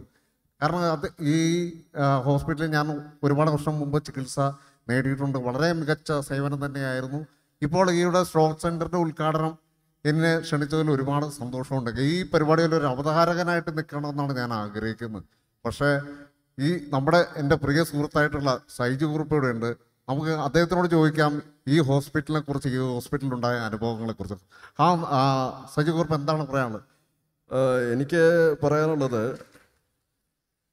സത്യം പറഞ്ഞാൽ എല്ലാവർക്കും വളരെ നന്ദിയുണ്ട്. കാരണം ഇങ്ങനെയുള്ള ഒരു സ്ട്രോക്ക് സെൻ്ററും പുതിയൊരു MRI മെഷീൻ ഇവിടെ ഉദ്ഘാടനം ചെയ്തിരിക്കുകയാണ്. സത്യം പറഞ്ഞാൽ എനിക്ക് പരുമല ഹോസ്പിറ്റലിൽ വന്നപ്പോൾ എനിക്ക് നിങ്ങളോട് എല്ലാവരും സന്തോഷമുണ്ട്. പക്ഷേ എനിക്ക് ആദ്യം പറയാനുള്ളത്, ഞാൻ ഇവിടെ വന്നത് ഒരാളെ കാണാൻ വേണ്ടി മാത്രമാണ്. ഈ നീല ഷർട്ടിൽ കുറേ കുത്തുകൾ ഇട്ടിരിക്കുന്ന ഈ ഷർട്ടിട്ട ഈ വ്യക്തി ഉണ്ടല്ലോ, എൻ്റെ ഇന്ന് 5500 രൂപ കടം മേടിച്ചിട്ട് ഇതുവരെ പൈസ തന്നിട്ടില്ല. ആദ്യം ആ പൈസ തന്നിട്ട് മതി ബാക്കി എല്ലാ പരിപാടികളും നടന്നത്. എടാ ഇങ്ങനെയുള്ള പരിപാടികൾ ഈ ആദ്യം കടം മേടിച്ച കാശാണോ തിരിച്ചു വെക്കുക? അല്ലാതെ എനിക്ക് ഭയങ്കര ദുഃഖമുണ്ട്. ഞാൻ കഷ്ടപ്പെട്ട് സപ്പോർട്ടിങ് റോളൊക്കെ ചെയ്തുണ്ടാക്കിയ കാശാണ്. ആ കാശ അവൻ അടിച്ചു മാറ്റിക്കൊണ്ട് പോയത്. അല്ല സുഹൃത്തെ, എനിക്ക് അധികം ദേഷ്യപ്പെടാൻ അറിയില്ല. ഞാൻ വളരെ സാമ്യമായിട്ട് ചോദിക്കാം, എനിക്ക് ആ പൈസ തിരിച്ചു തരണം. അപ്പോൾ കുഴപ്പമൊന്നുമില്ല, അവൻ വളരെ പാവപ്പെട്ട ഒരു വ്യക്തിയാണ്. അപ്പോൾ നിങ്ങളെല്ലാവരും സൈജു കുറുപ്പിന് നല്ലൊരു ഗൈഡ് കൊടുക്കാം. അപ്പോൾ ഇങ്ങനെ പോയാൽ ഈ പരിപാടി മുന്നോട്ട് പോകില്ല. എന്നെക്കാളും കുറച്ച് എനർജിയുള്ള ഒരു അവതാരകനുണ്ടെങ്കിലാണ് ഈ പരിപാടി മുന്നോട്ട് പോകുള്ളൂ അല്ലേ? അപ്പം ഏറ്റവും എനർജിയുള്ള, ഈ ലോകത്തിലെ തന്നെ ഏറ്റവും എനർജിയുള്ള ഒരു അവതാരകനെ ഞാൻ കൊണ്ടുവരികയാണ്. എല്ലാ മാന്യ പ്രേക്ഷകർക്കും നമസ്കാരം. ഞാൻ നിങ്ങളുടെ എല്ലാവരുടെയും ശ്രീകണ്ഠൻ നായരാണ്. വളരെ സന്തോഷമുണ്ട്. കാരണം ഇങ്ങനെയുള്ളൊരു മെഡിക്കൽ ഫീൽഡിൽ ആദ്യമായിട്ട് ഇങ്ങനത്തെ ഒരു ഉദ്ഘാടന വേദിയിൽ നിൽക്കുമ്പോൾ വളരെയേറെ സന്തോഷമുണ്ട്. എല്ലാ പ്രമുഖരായിട്ടുള്ള വിശിഷ്ട വ്യക്തികൾ നമ്മുടെ മുന്നിലുണ്ടെന്ന് നമുക്ക് കാണാൻ സാധിക്കും. എനിക്ക് തോന്നുന്നു, കാരണം ഇങ്ങനത്തെ ഒരു പരുമല ഹോസ്പിറ്റലിൻ്റെ ഏറ്റവും വലിയ വിജയഗാഥകളിലൊന്നായിരിക്കും ഈ സ്ട്രോക്ക് സെൻ്ററിൽ ഉദ്ഘാടനം എന്ന് എനിക്ക് എടുത്തു പറയാൻ സാധിക്കും. അപ്പം നമ്മൾ ഈ പരിപാടിയുടെ ഉദ്ഘാടകനായി എഴുതിയിരിക്കുന്നു നമ്മുടെ എല്ലാവരുടെയും പ്രിയങ്കരനായ ശ്രീ പിണറായി വിജയൻ സാർ. നമുക്ക് അദ്ദേഹത്തിന് നല്ലൊരു വേദി കയ്യടി കൊടുത്തുകൊണ്ട് നമുക്ക് അദ്ദേഹത്തെ ഈ വേദിയിലേക്ക് ക്ഷണിക്കാം.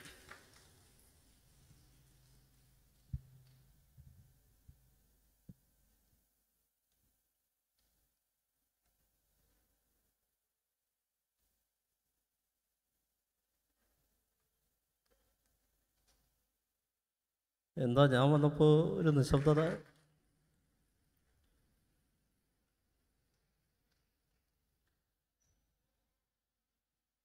എല്ലാവർക്കും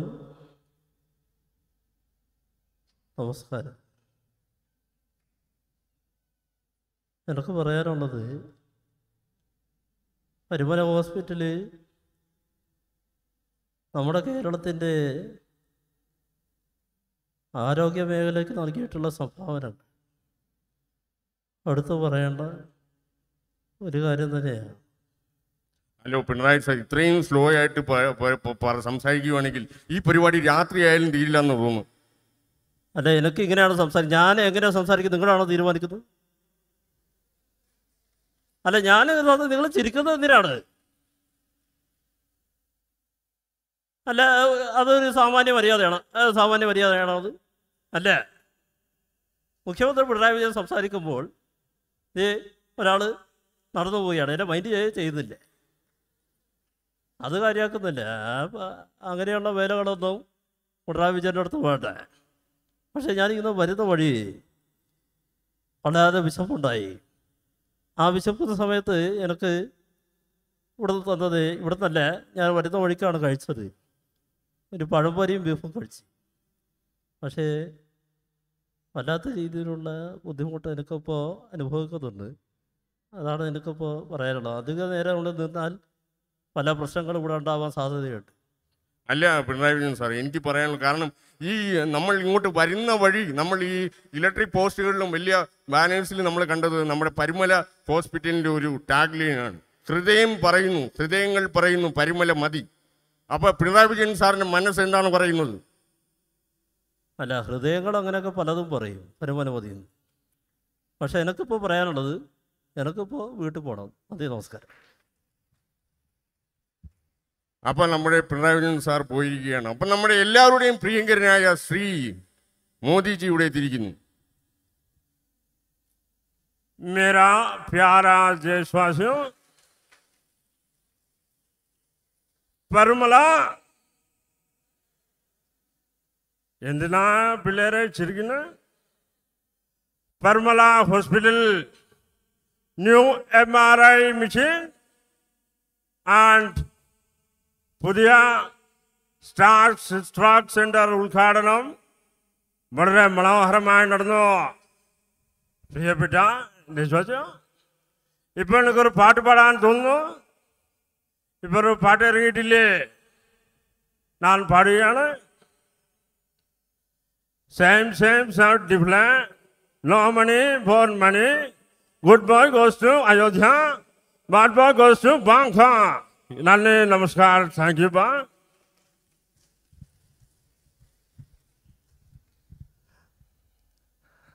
എല്ലാവർക്കും നമസ്കാരം. കുറച്ച് ലേറ്റായിട്ട് പോയിട്ടുണ്ട്, ഞാൻ വരാൻ വൈകിപ്പോയി. ആദ്യം തന്നെ ക്ഷമ ചോദിക്കുന്നു. സത്യം പറഞ്ഞാൽ പരുമല ഹോസ്പിറ്റലിൽ ആദ്യമായിട്ടല്ല വരുന്നത്. നിങ്ങൾക്ക് എല്ലാവർക്കും അറിയാം, 2022 ഞാൻ ഈ ഹോസ്പിറ്റലിൽ വന്നിട്ടുണ്ട്, നിങ്ങളുടെ പരിപാടിയിൽ പങ്കെടുത്തിട്ടുണ്ട്. സത്യം പറഞ്ഞാൽ ചെറിയ മൂക്കടപ്പൊക്കെ ഉണ്ട്. സത്യം പറഞ്ഞാൽ വർഷങ്ങൾക്ക് ശേഷം എന്ന സിനിമ, എൻ്റെ പുതിയ സിനിമ അടുത്ത് തന്നെ റിലീസാകാൻ പോവുകയാണ്. അപ്പോൾ അതിൻ്റെ ഓട്ടത്തിലാണ് ഞാനിപ്പോൾ. എന്തായാലും സന്തോഷമുണ്ട് എനിക്ക് പറയുന്നത്. കാരണം എനിക്ക് ഈ പരുമല ഹോസ്പിറ്റലിലെ അഭിപ്രായം വളരെ നല്ല ബന്ധമുണ്ട് എനിക്ക്. കാരണം ഇതിലെ കാർഡിയോളജി വിഭാഗം വളരെ എടുത്തു പറയേണ്ടതാണ്. അതുകൊണ്ട് തന്നെയാണ് ഞാൻ ഹൃദയം എന്നൊരു സിനിമ ചെയ്തത്. അതിൻ്റെ 2ാം ഭാഗം ഞാനിപ്പോൾ ചെയ്യാൻ പോവുകയാണ്. അതിൻ്റെ പേര് കരളെന്നാണ്. കരളിന് ശേഷം ഞാൻ ലിവറും കരളും ഒന്നും തന്നെയാണല്ലേ. അപ്പോൾ അങ്ങനെയുള്ള കുറേ സിനിമകൾ നമ്മൾ ചെയ്യുന്നുണ്ട്. അപ്പോൾ അതിലെല്ലാവരും ഈ ഹോസ്പിറ്റലിലെ എല്ലാ ഉദ്യോഗസ്ഥരും എല്ലാ ജോലിക്കാരും അതിൽ സപ്പോർട്ട് ചെയ്യണമെന്ന് എനിക്ക് നല്ല ഉറപ്പുണ്ട് കേട്ടോ. ഓക്കെ, അപ്പോൾ നമുക്ക് ഇപ്പം വളരെ വൈറലായിക്കൊണ്ടിരിക്കുന്ന 2 കാര്യങ്ങളുണ്ടല്ലേ. 2 കാര്യങ്ങൾ. ഒന്ന് എന്ന് പറയുന്നത് നമ്മുടെ എല്ലാവരുടെയും പ്രിയങ്കരനായ ശ്രീ ഗണേഷ് കുമാർ സാർ, അദ്ദേഹം ഗതാഗത മന്ത്രിയാണ്. അദ്ദേഹം കൊണ്ടുവന്നിട്ടുള്ള മാറ്റങ്ങളാണല്ലേ. അദ്ദേഹം നമുക്കിവിടെ വന്നിട്ടുണ്ട്. ആദ്യത്തെ വളരെ സന്തോഷത്തോടെ നമുക്ക് ഗതാഗത മന്ത്രിയായിട്ടുള്ള ഗണേഷ് കുമാർ സാറിനെ വിളിക്കാം. എല്ലാവർക്കും നമസ്കാരം. കാരണം കേരളത്തിൽ ആർക്കും വണ്ടി ഓടിക്കാൻ അറിയില്ല. വണ്ടി ഓടിച്ചാൽ ക്ലച്ച് അമർത്തിയാൽ ഗിയർ മാറണം എന്ന് പലർക്കും അറിയില്ല. കാരണം ക്ലച്ച് അമർത്തി ഗിയർ വലിച്ചു ഉരുടിക്കാണ് പലർക്കും ആഗ്രഹമെന്നാണ് എനിക്ക് തോന്നുന്നത്. കാരണം പരുമല ഹോസ്പിറ്റലുമായിട്ട് വളരെ മനോഹരമായ ഒരു ബന്ധം എനിക്കുണ്ട്. കാരണം ആരോഗ്യ മേഖല വളർന്നുകൊണ്ടിരിക്കുകയാണ്. പരുമല ഹോസ്പിറ്റലിൽ എല്ലാവർക്കും വളരെ നല്ല ചികിത്സ ലഭ്യമായിക്കൊണ്ടിരിക്കുക. എനിക്ക് നിങ്ങളോട് ഒരു കാര്യം പറയാനുണ്ട്. കാരണം എല്ലായിടത്തും ഇപ്പോൾ ഒരു കടയിൽ ചെന്നാൽ ഒരു ബോണ്ട മേടിച്ചാൽ ഗൂഗിൾ പേയാണ്, ഒരു ഉണ്ടം ഒരു മേടിച്ചാൽ ഗൂഗിൾ പേ. ഈ ഗൂഗിൾ പേ സംവിധാനം മെഡിക്കൽ സംവിധാനത്തിലും കൊണ്ടുവരണമെന്നാണ് ഞാൻ ആഗ്രഹിക്കുന്നത്. ഈ സ്കാനിങ് സെൻ്റർ ഉണ്ട്, ഇവിടെ ഒരു ബാർകോഡ് വെച്ച് കേരളത്തിലെ എല്ലാ ജനങ്ങളുടെയും ആരോഗ്യ പ്രശ്നങ്ങൾ സ്കാൻ ചെയ്ത് കണ്ടുപിടിക്കണമെന്നാണ് ഞാൻ പറയുന്നത്. എല്ലാവിധ ആശംസകളും നേരുന്നു. നന്ദി, നമസ്കാരം. പിന്നെ ഇത് എൻ്റെ ശബ്ദമാണ്. അടുത്ത എന്ന് പറയുന്നത് നമ്മുടെ ആരാണ്? ആടുജീവിതം എന്ന സിനിമ ആരൊക്കെ കണ്ടു? എല്ലാവരും കണ്ടോ? ആടുജീവിതം നമ്മുടെ ബെന്യാമിൻ സാറിൻ്റെ നജീബ് എന്ന അദ്ദേഹത്തിൻ്റെ ദുബായ് ജീവിതം, അതായത് വളരെ കഷ്ടത നിറഞ്ഞ ജീവിതം നോവലാക്കിയതാണ് നമ്മുടെ ആടുജീവിതം. അത് ഇപ്പോൾ നമ്മുടെ ബ്ലസ്സി സാറ് സിനിമയാക്കി. അപ്പോൾ നമുക്ക് പൃഥ്വിരാജ് സാറിൻ്റെ ശബ്ദം ഒന്ന് ഞാൻ ശ്രമിക്കുകയാണ്.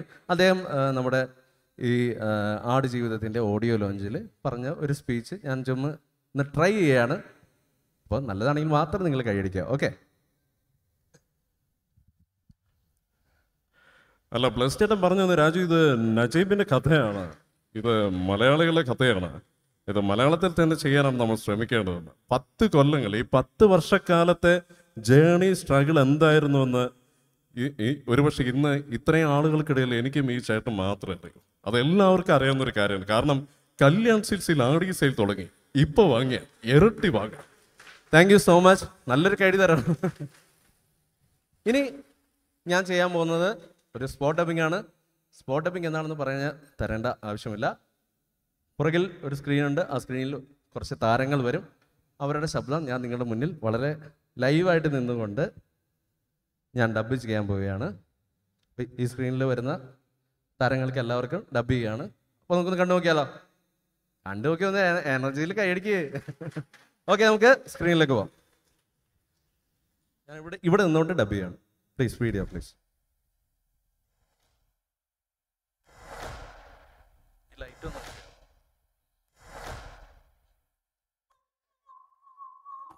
விசாரிச்சு பார்த்து உண்மை கண்டுபிடிக்க யாரு சிபிசிஐடியா என்ன கொண்டுட்டு நல்ல நிம்மதி இருக்க முடியாது. என் பின்னால் ஒரு பெரிய உலகம் இருக்கு ஜெயிலர். ஏய், இந்த பதவியும் பவரும் வாங்குறதுக்கு நம்ம எவ்வளவு கஷ்டப்பட்டு ஞாபகம் இருக்கு இல்லையா? இஷ்டத்துக்கு பேசுனேன். நம்ம அப்பா சத்தொன்னு எல்லாத்தையும் பிடிக்கிட்டு மொத்த குடும்பத்தை காலி பண்றதுக்கு எவ்வளவு பேர் வந்தாருங்க. அவ்வளவு பேர் அடிச்சு துரத்தி இந்த இடத்துக்கு வந்திருக்கேன். நான் என்னையா சொல்றது? 4 கிழட்டு பசங்க கொலவரை பிடிச்சு பொண்ணு கல்லால் அடிச்சு கொண்டானுங்க. ஏப்பா உசுறு கலை பிடிச்சிட்டு வீட்டுல இருந்து மூச்சு பேச சொல்லாமா கையெல்லாம் விட கொடுத்து போய் கிடக்குறாயா? அன்னைக்கு மாசம் பார்த்து வயது பார்க்க எவ்வளவு அவசரப்பட்டோம். பிரசவ வழியில துணியை துடிச்சு கூடியதோட படிக்க காம்பளது மருதான போட்டு கிடந்துக்கு போலீஸ் கிட்ட ஒப்படைக்க போறோம்ல. அவன் பார்த்தா தங்கச்சி சவுடு விருதாவை பிடிச்சி ஜெயில போனோம். சும்மா இருமா. இப்ப கூட காலை தூக்கிட்டு பெரிய ஆஸ்பத்திரிக்கான ஓட்டம். எப்ப பாரு கொள்கை ஒரு வெத்து பேப்பரை பேரா வச்சு தூரம் இப்போதைக்க போறீங்க. எனக்கு தெரிஞ்சு நீ எப்ப தோத்துருக்கேப்பா. தோத்துட்டு தான் இருக்கேன். சுதந்திரத்துக்கு போராடுறியா? யார் சுதந்திரத்துக்கு? பிள்ளைக்கார கையில நாட்டை காப்பாத்தி நம்ம ஆளு இருந்து ராஜ கையில் கொடுக்க போறியா?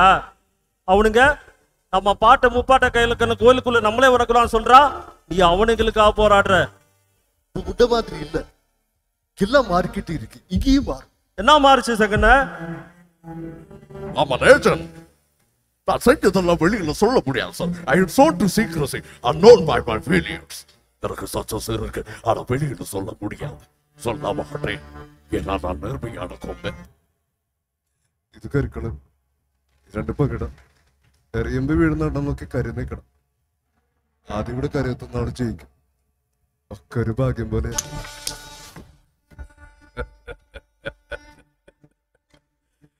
നിനക്ക് 2 തവണ വിധി ഉണയം വെച്ച് കളിക്കാൻ പറ്റില്ല. പിന്നെ അവരെങ്ങനെയാണ് പെരുമാറേണ്ടത്? അപമാനം ഭയന്നെല്ലാം ഉള്ളിലൊതുക്കി വിധി എന്ന് കരുതി സ്വയം ആശ്വസിച്ച് നിശബ്ദനായിരിക്കണമെന്നാണ് താങ്കൾ ഉദ്ദേശിക്കുന്നത്. കാലം മാറി സാർ. പുതിയ തലമുറയിലെ പെൺകുട്ടികൾ അങ്ങനെയല്ല. അവർ വ്യക്തമായി വിളിച്ചു പറയും ആരാ എന്താ എങ്ങനെയാന്ന്. അത് ഉൾക്കൊള്ളാൻ പറ്റാത്ത താങ്കളുടെ പ്രായത്തിന്റെയും സങ്കുചിത മനസ്സിന്റെ പ്രശ്നമാണ്. Better you try to change, Mr. Senior. Thank you so much.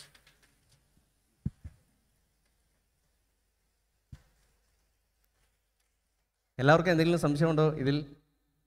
ഇല്ലേ? ഒട്ടുമില്ലേ? ആരെങ്കിലും വീണ്ടും കേൾക്കണമെന്ന് ആഗ്രഹമുണ്ടോ? ആരെങ്കിലും ഏതെങ്കിലും വോയിസ്? ഇല്ല. ഇല്ലെങ്കിൽ ഞാനിപ്പോൾ തന്നെ പരിപാടി നിർത്തിയിട്ട് പോകട്ടോ. ഒരു വോയിസ് ഉണ്ട്. എന്തെങ്കിലും വേണോ? വേണ്ടല്ലേ? അപ്പോൾ എല്ലാവർക്കും ഒരുപാട് നന്ദിയുണ്ട്. നിങ്ങൾ എല്ലാവരുടെ സപ്പോർട്ടിന് ഒരുപാട് സന്തോഷമുണ്ട്. Thank you so much. നന്ദി ശ്രീ മഹേഷ് കുഞ്ഞുമോൻ.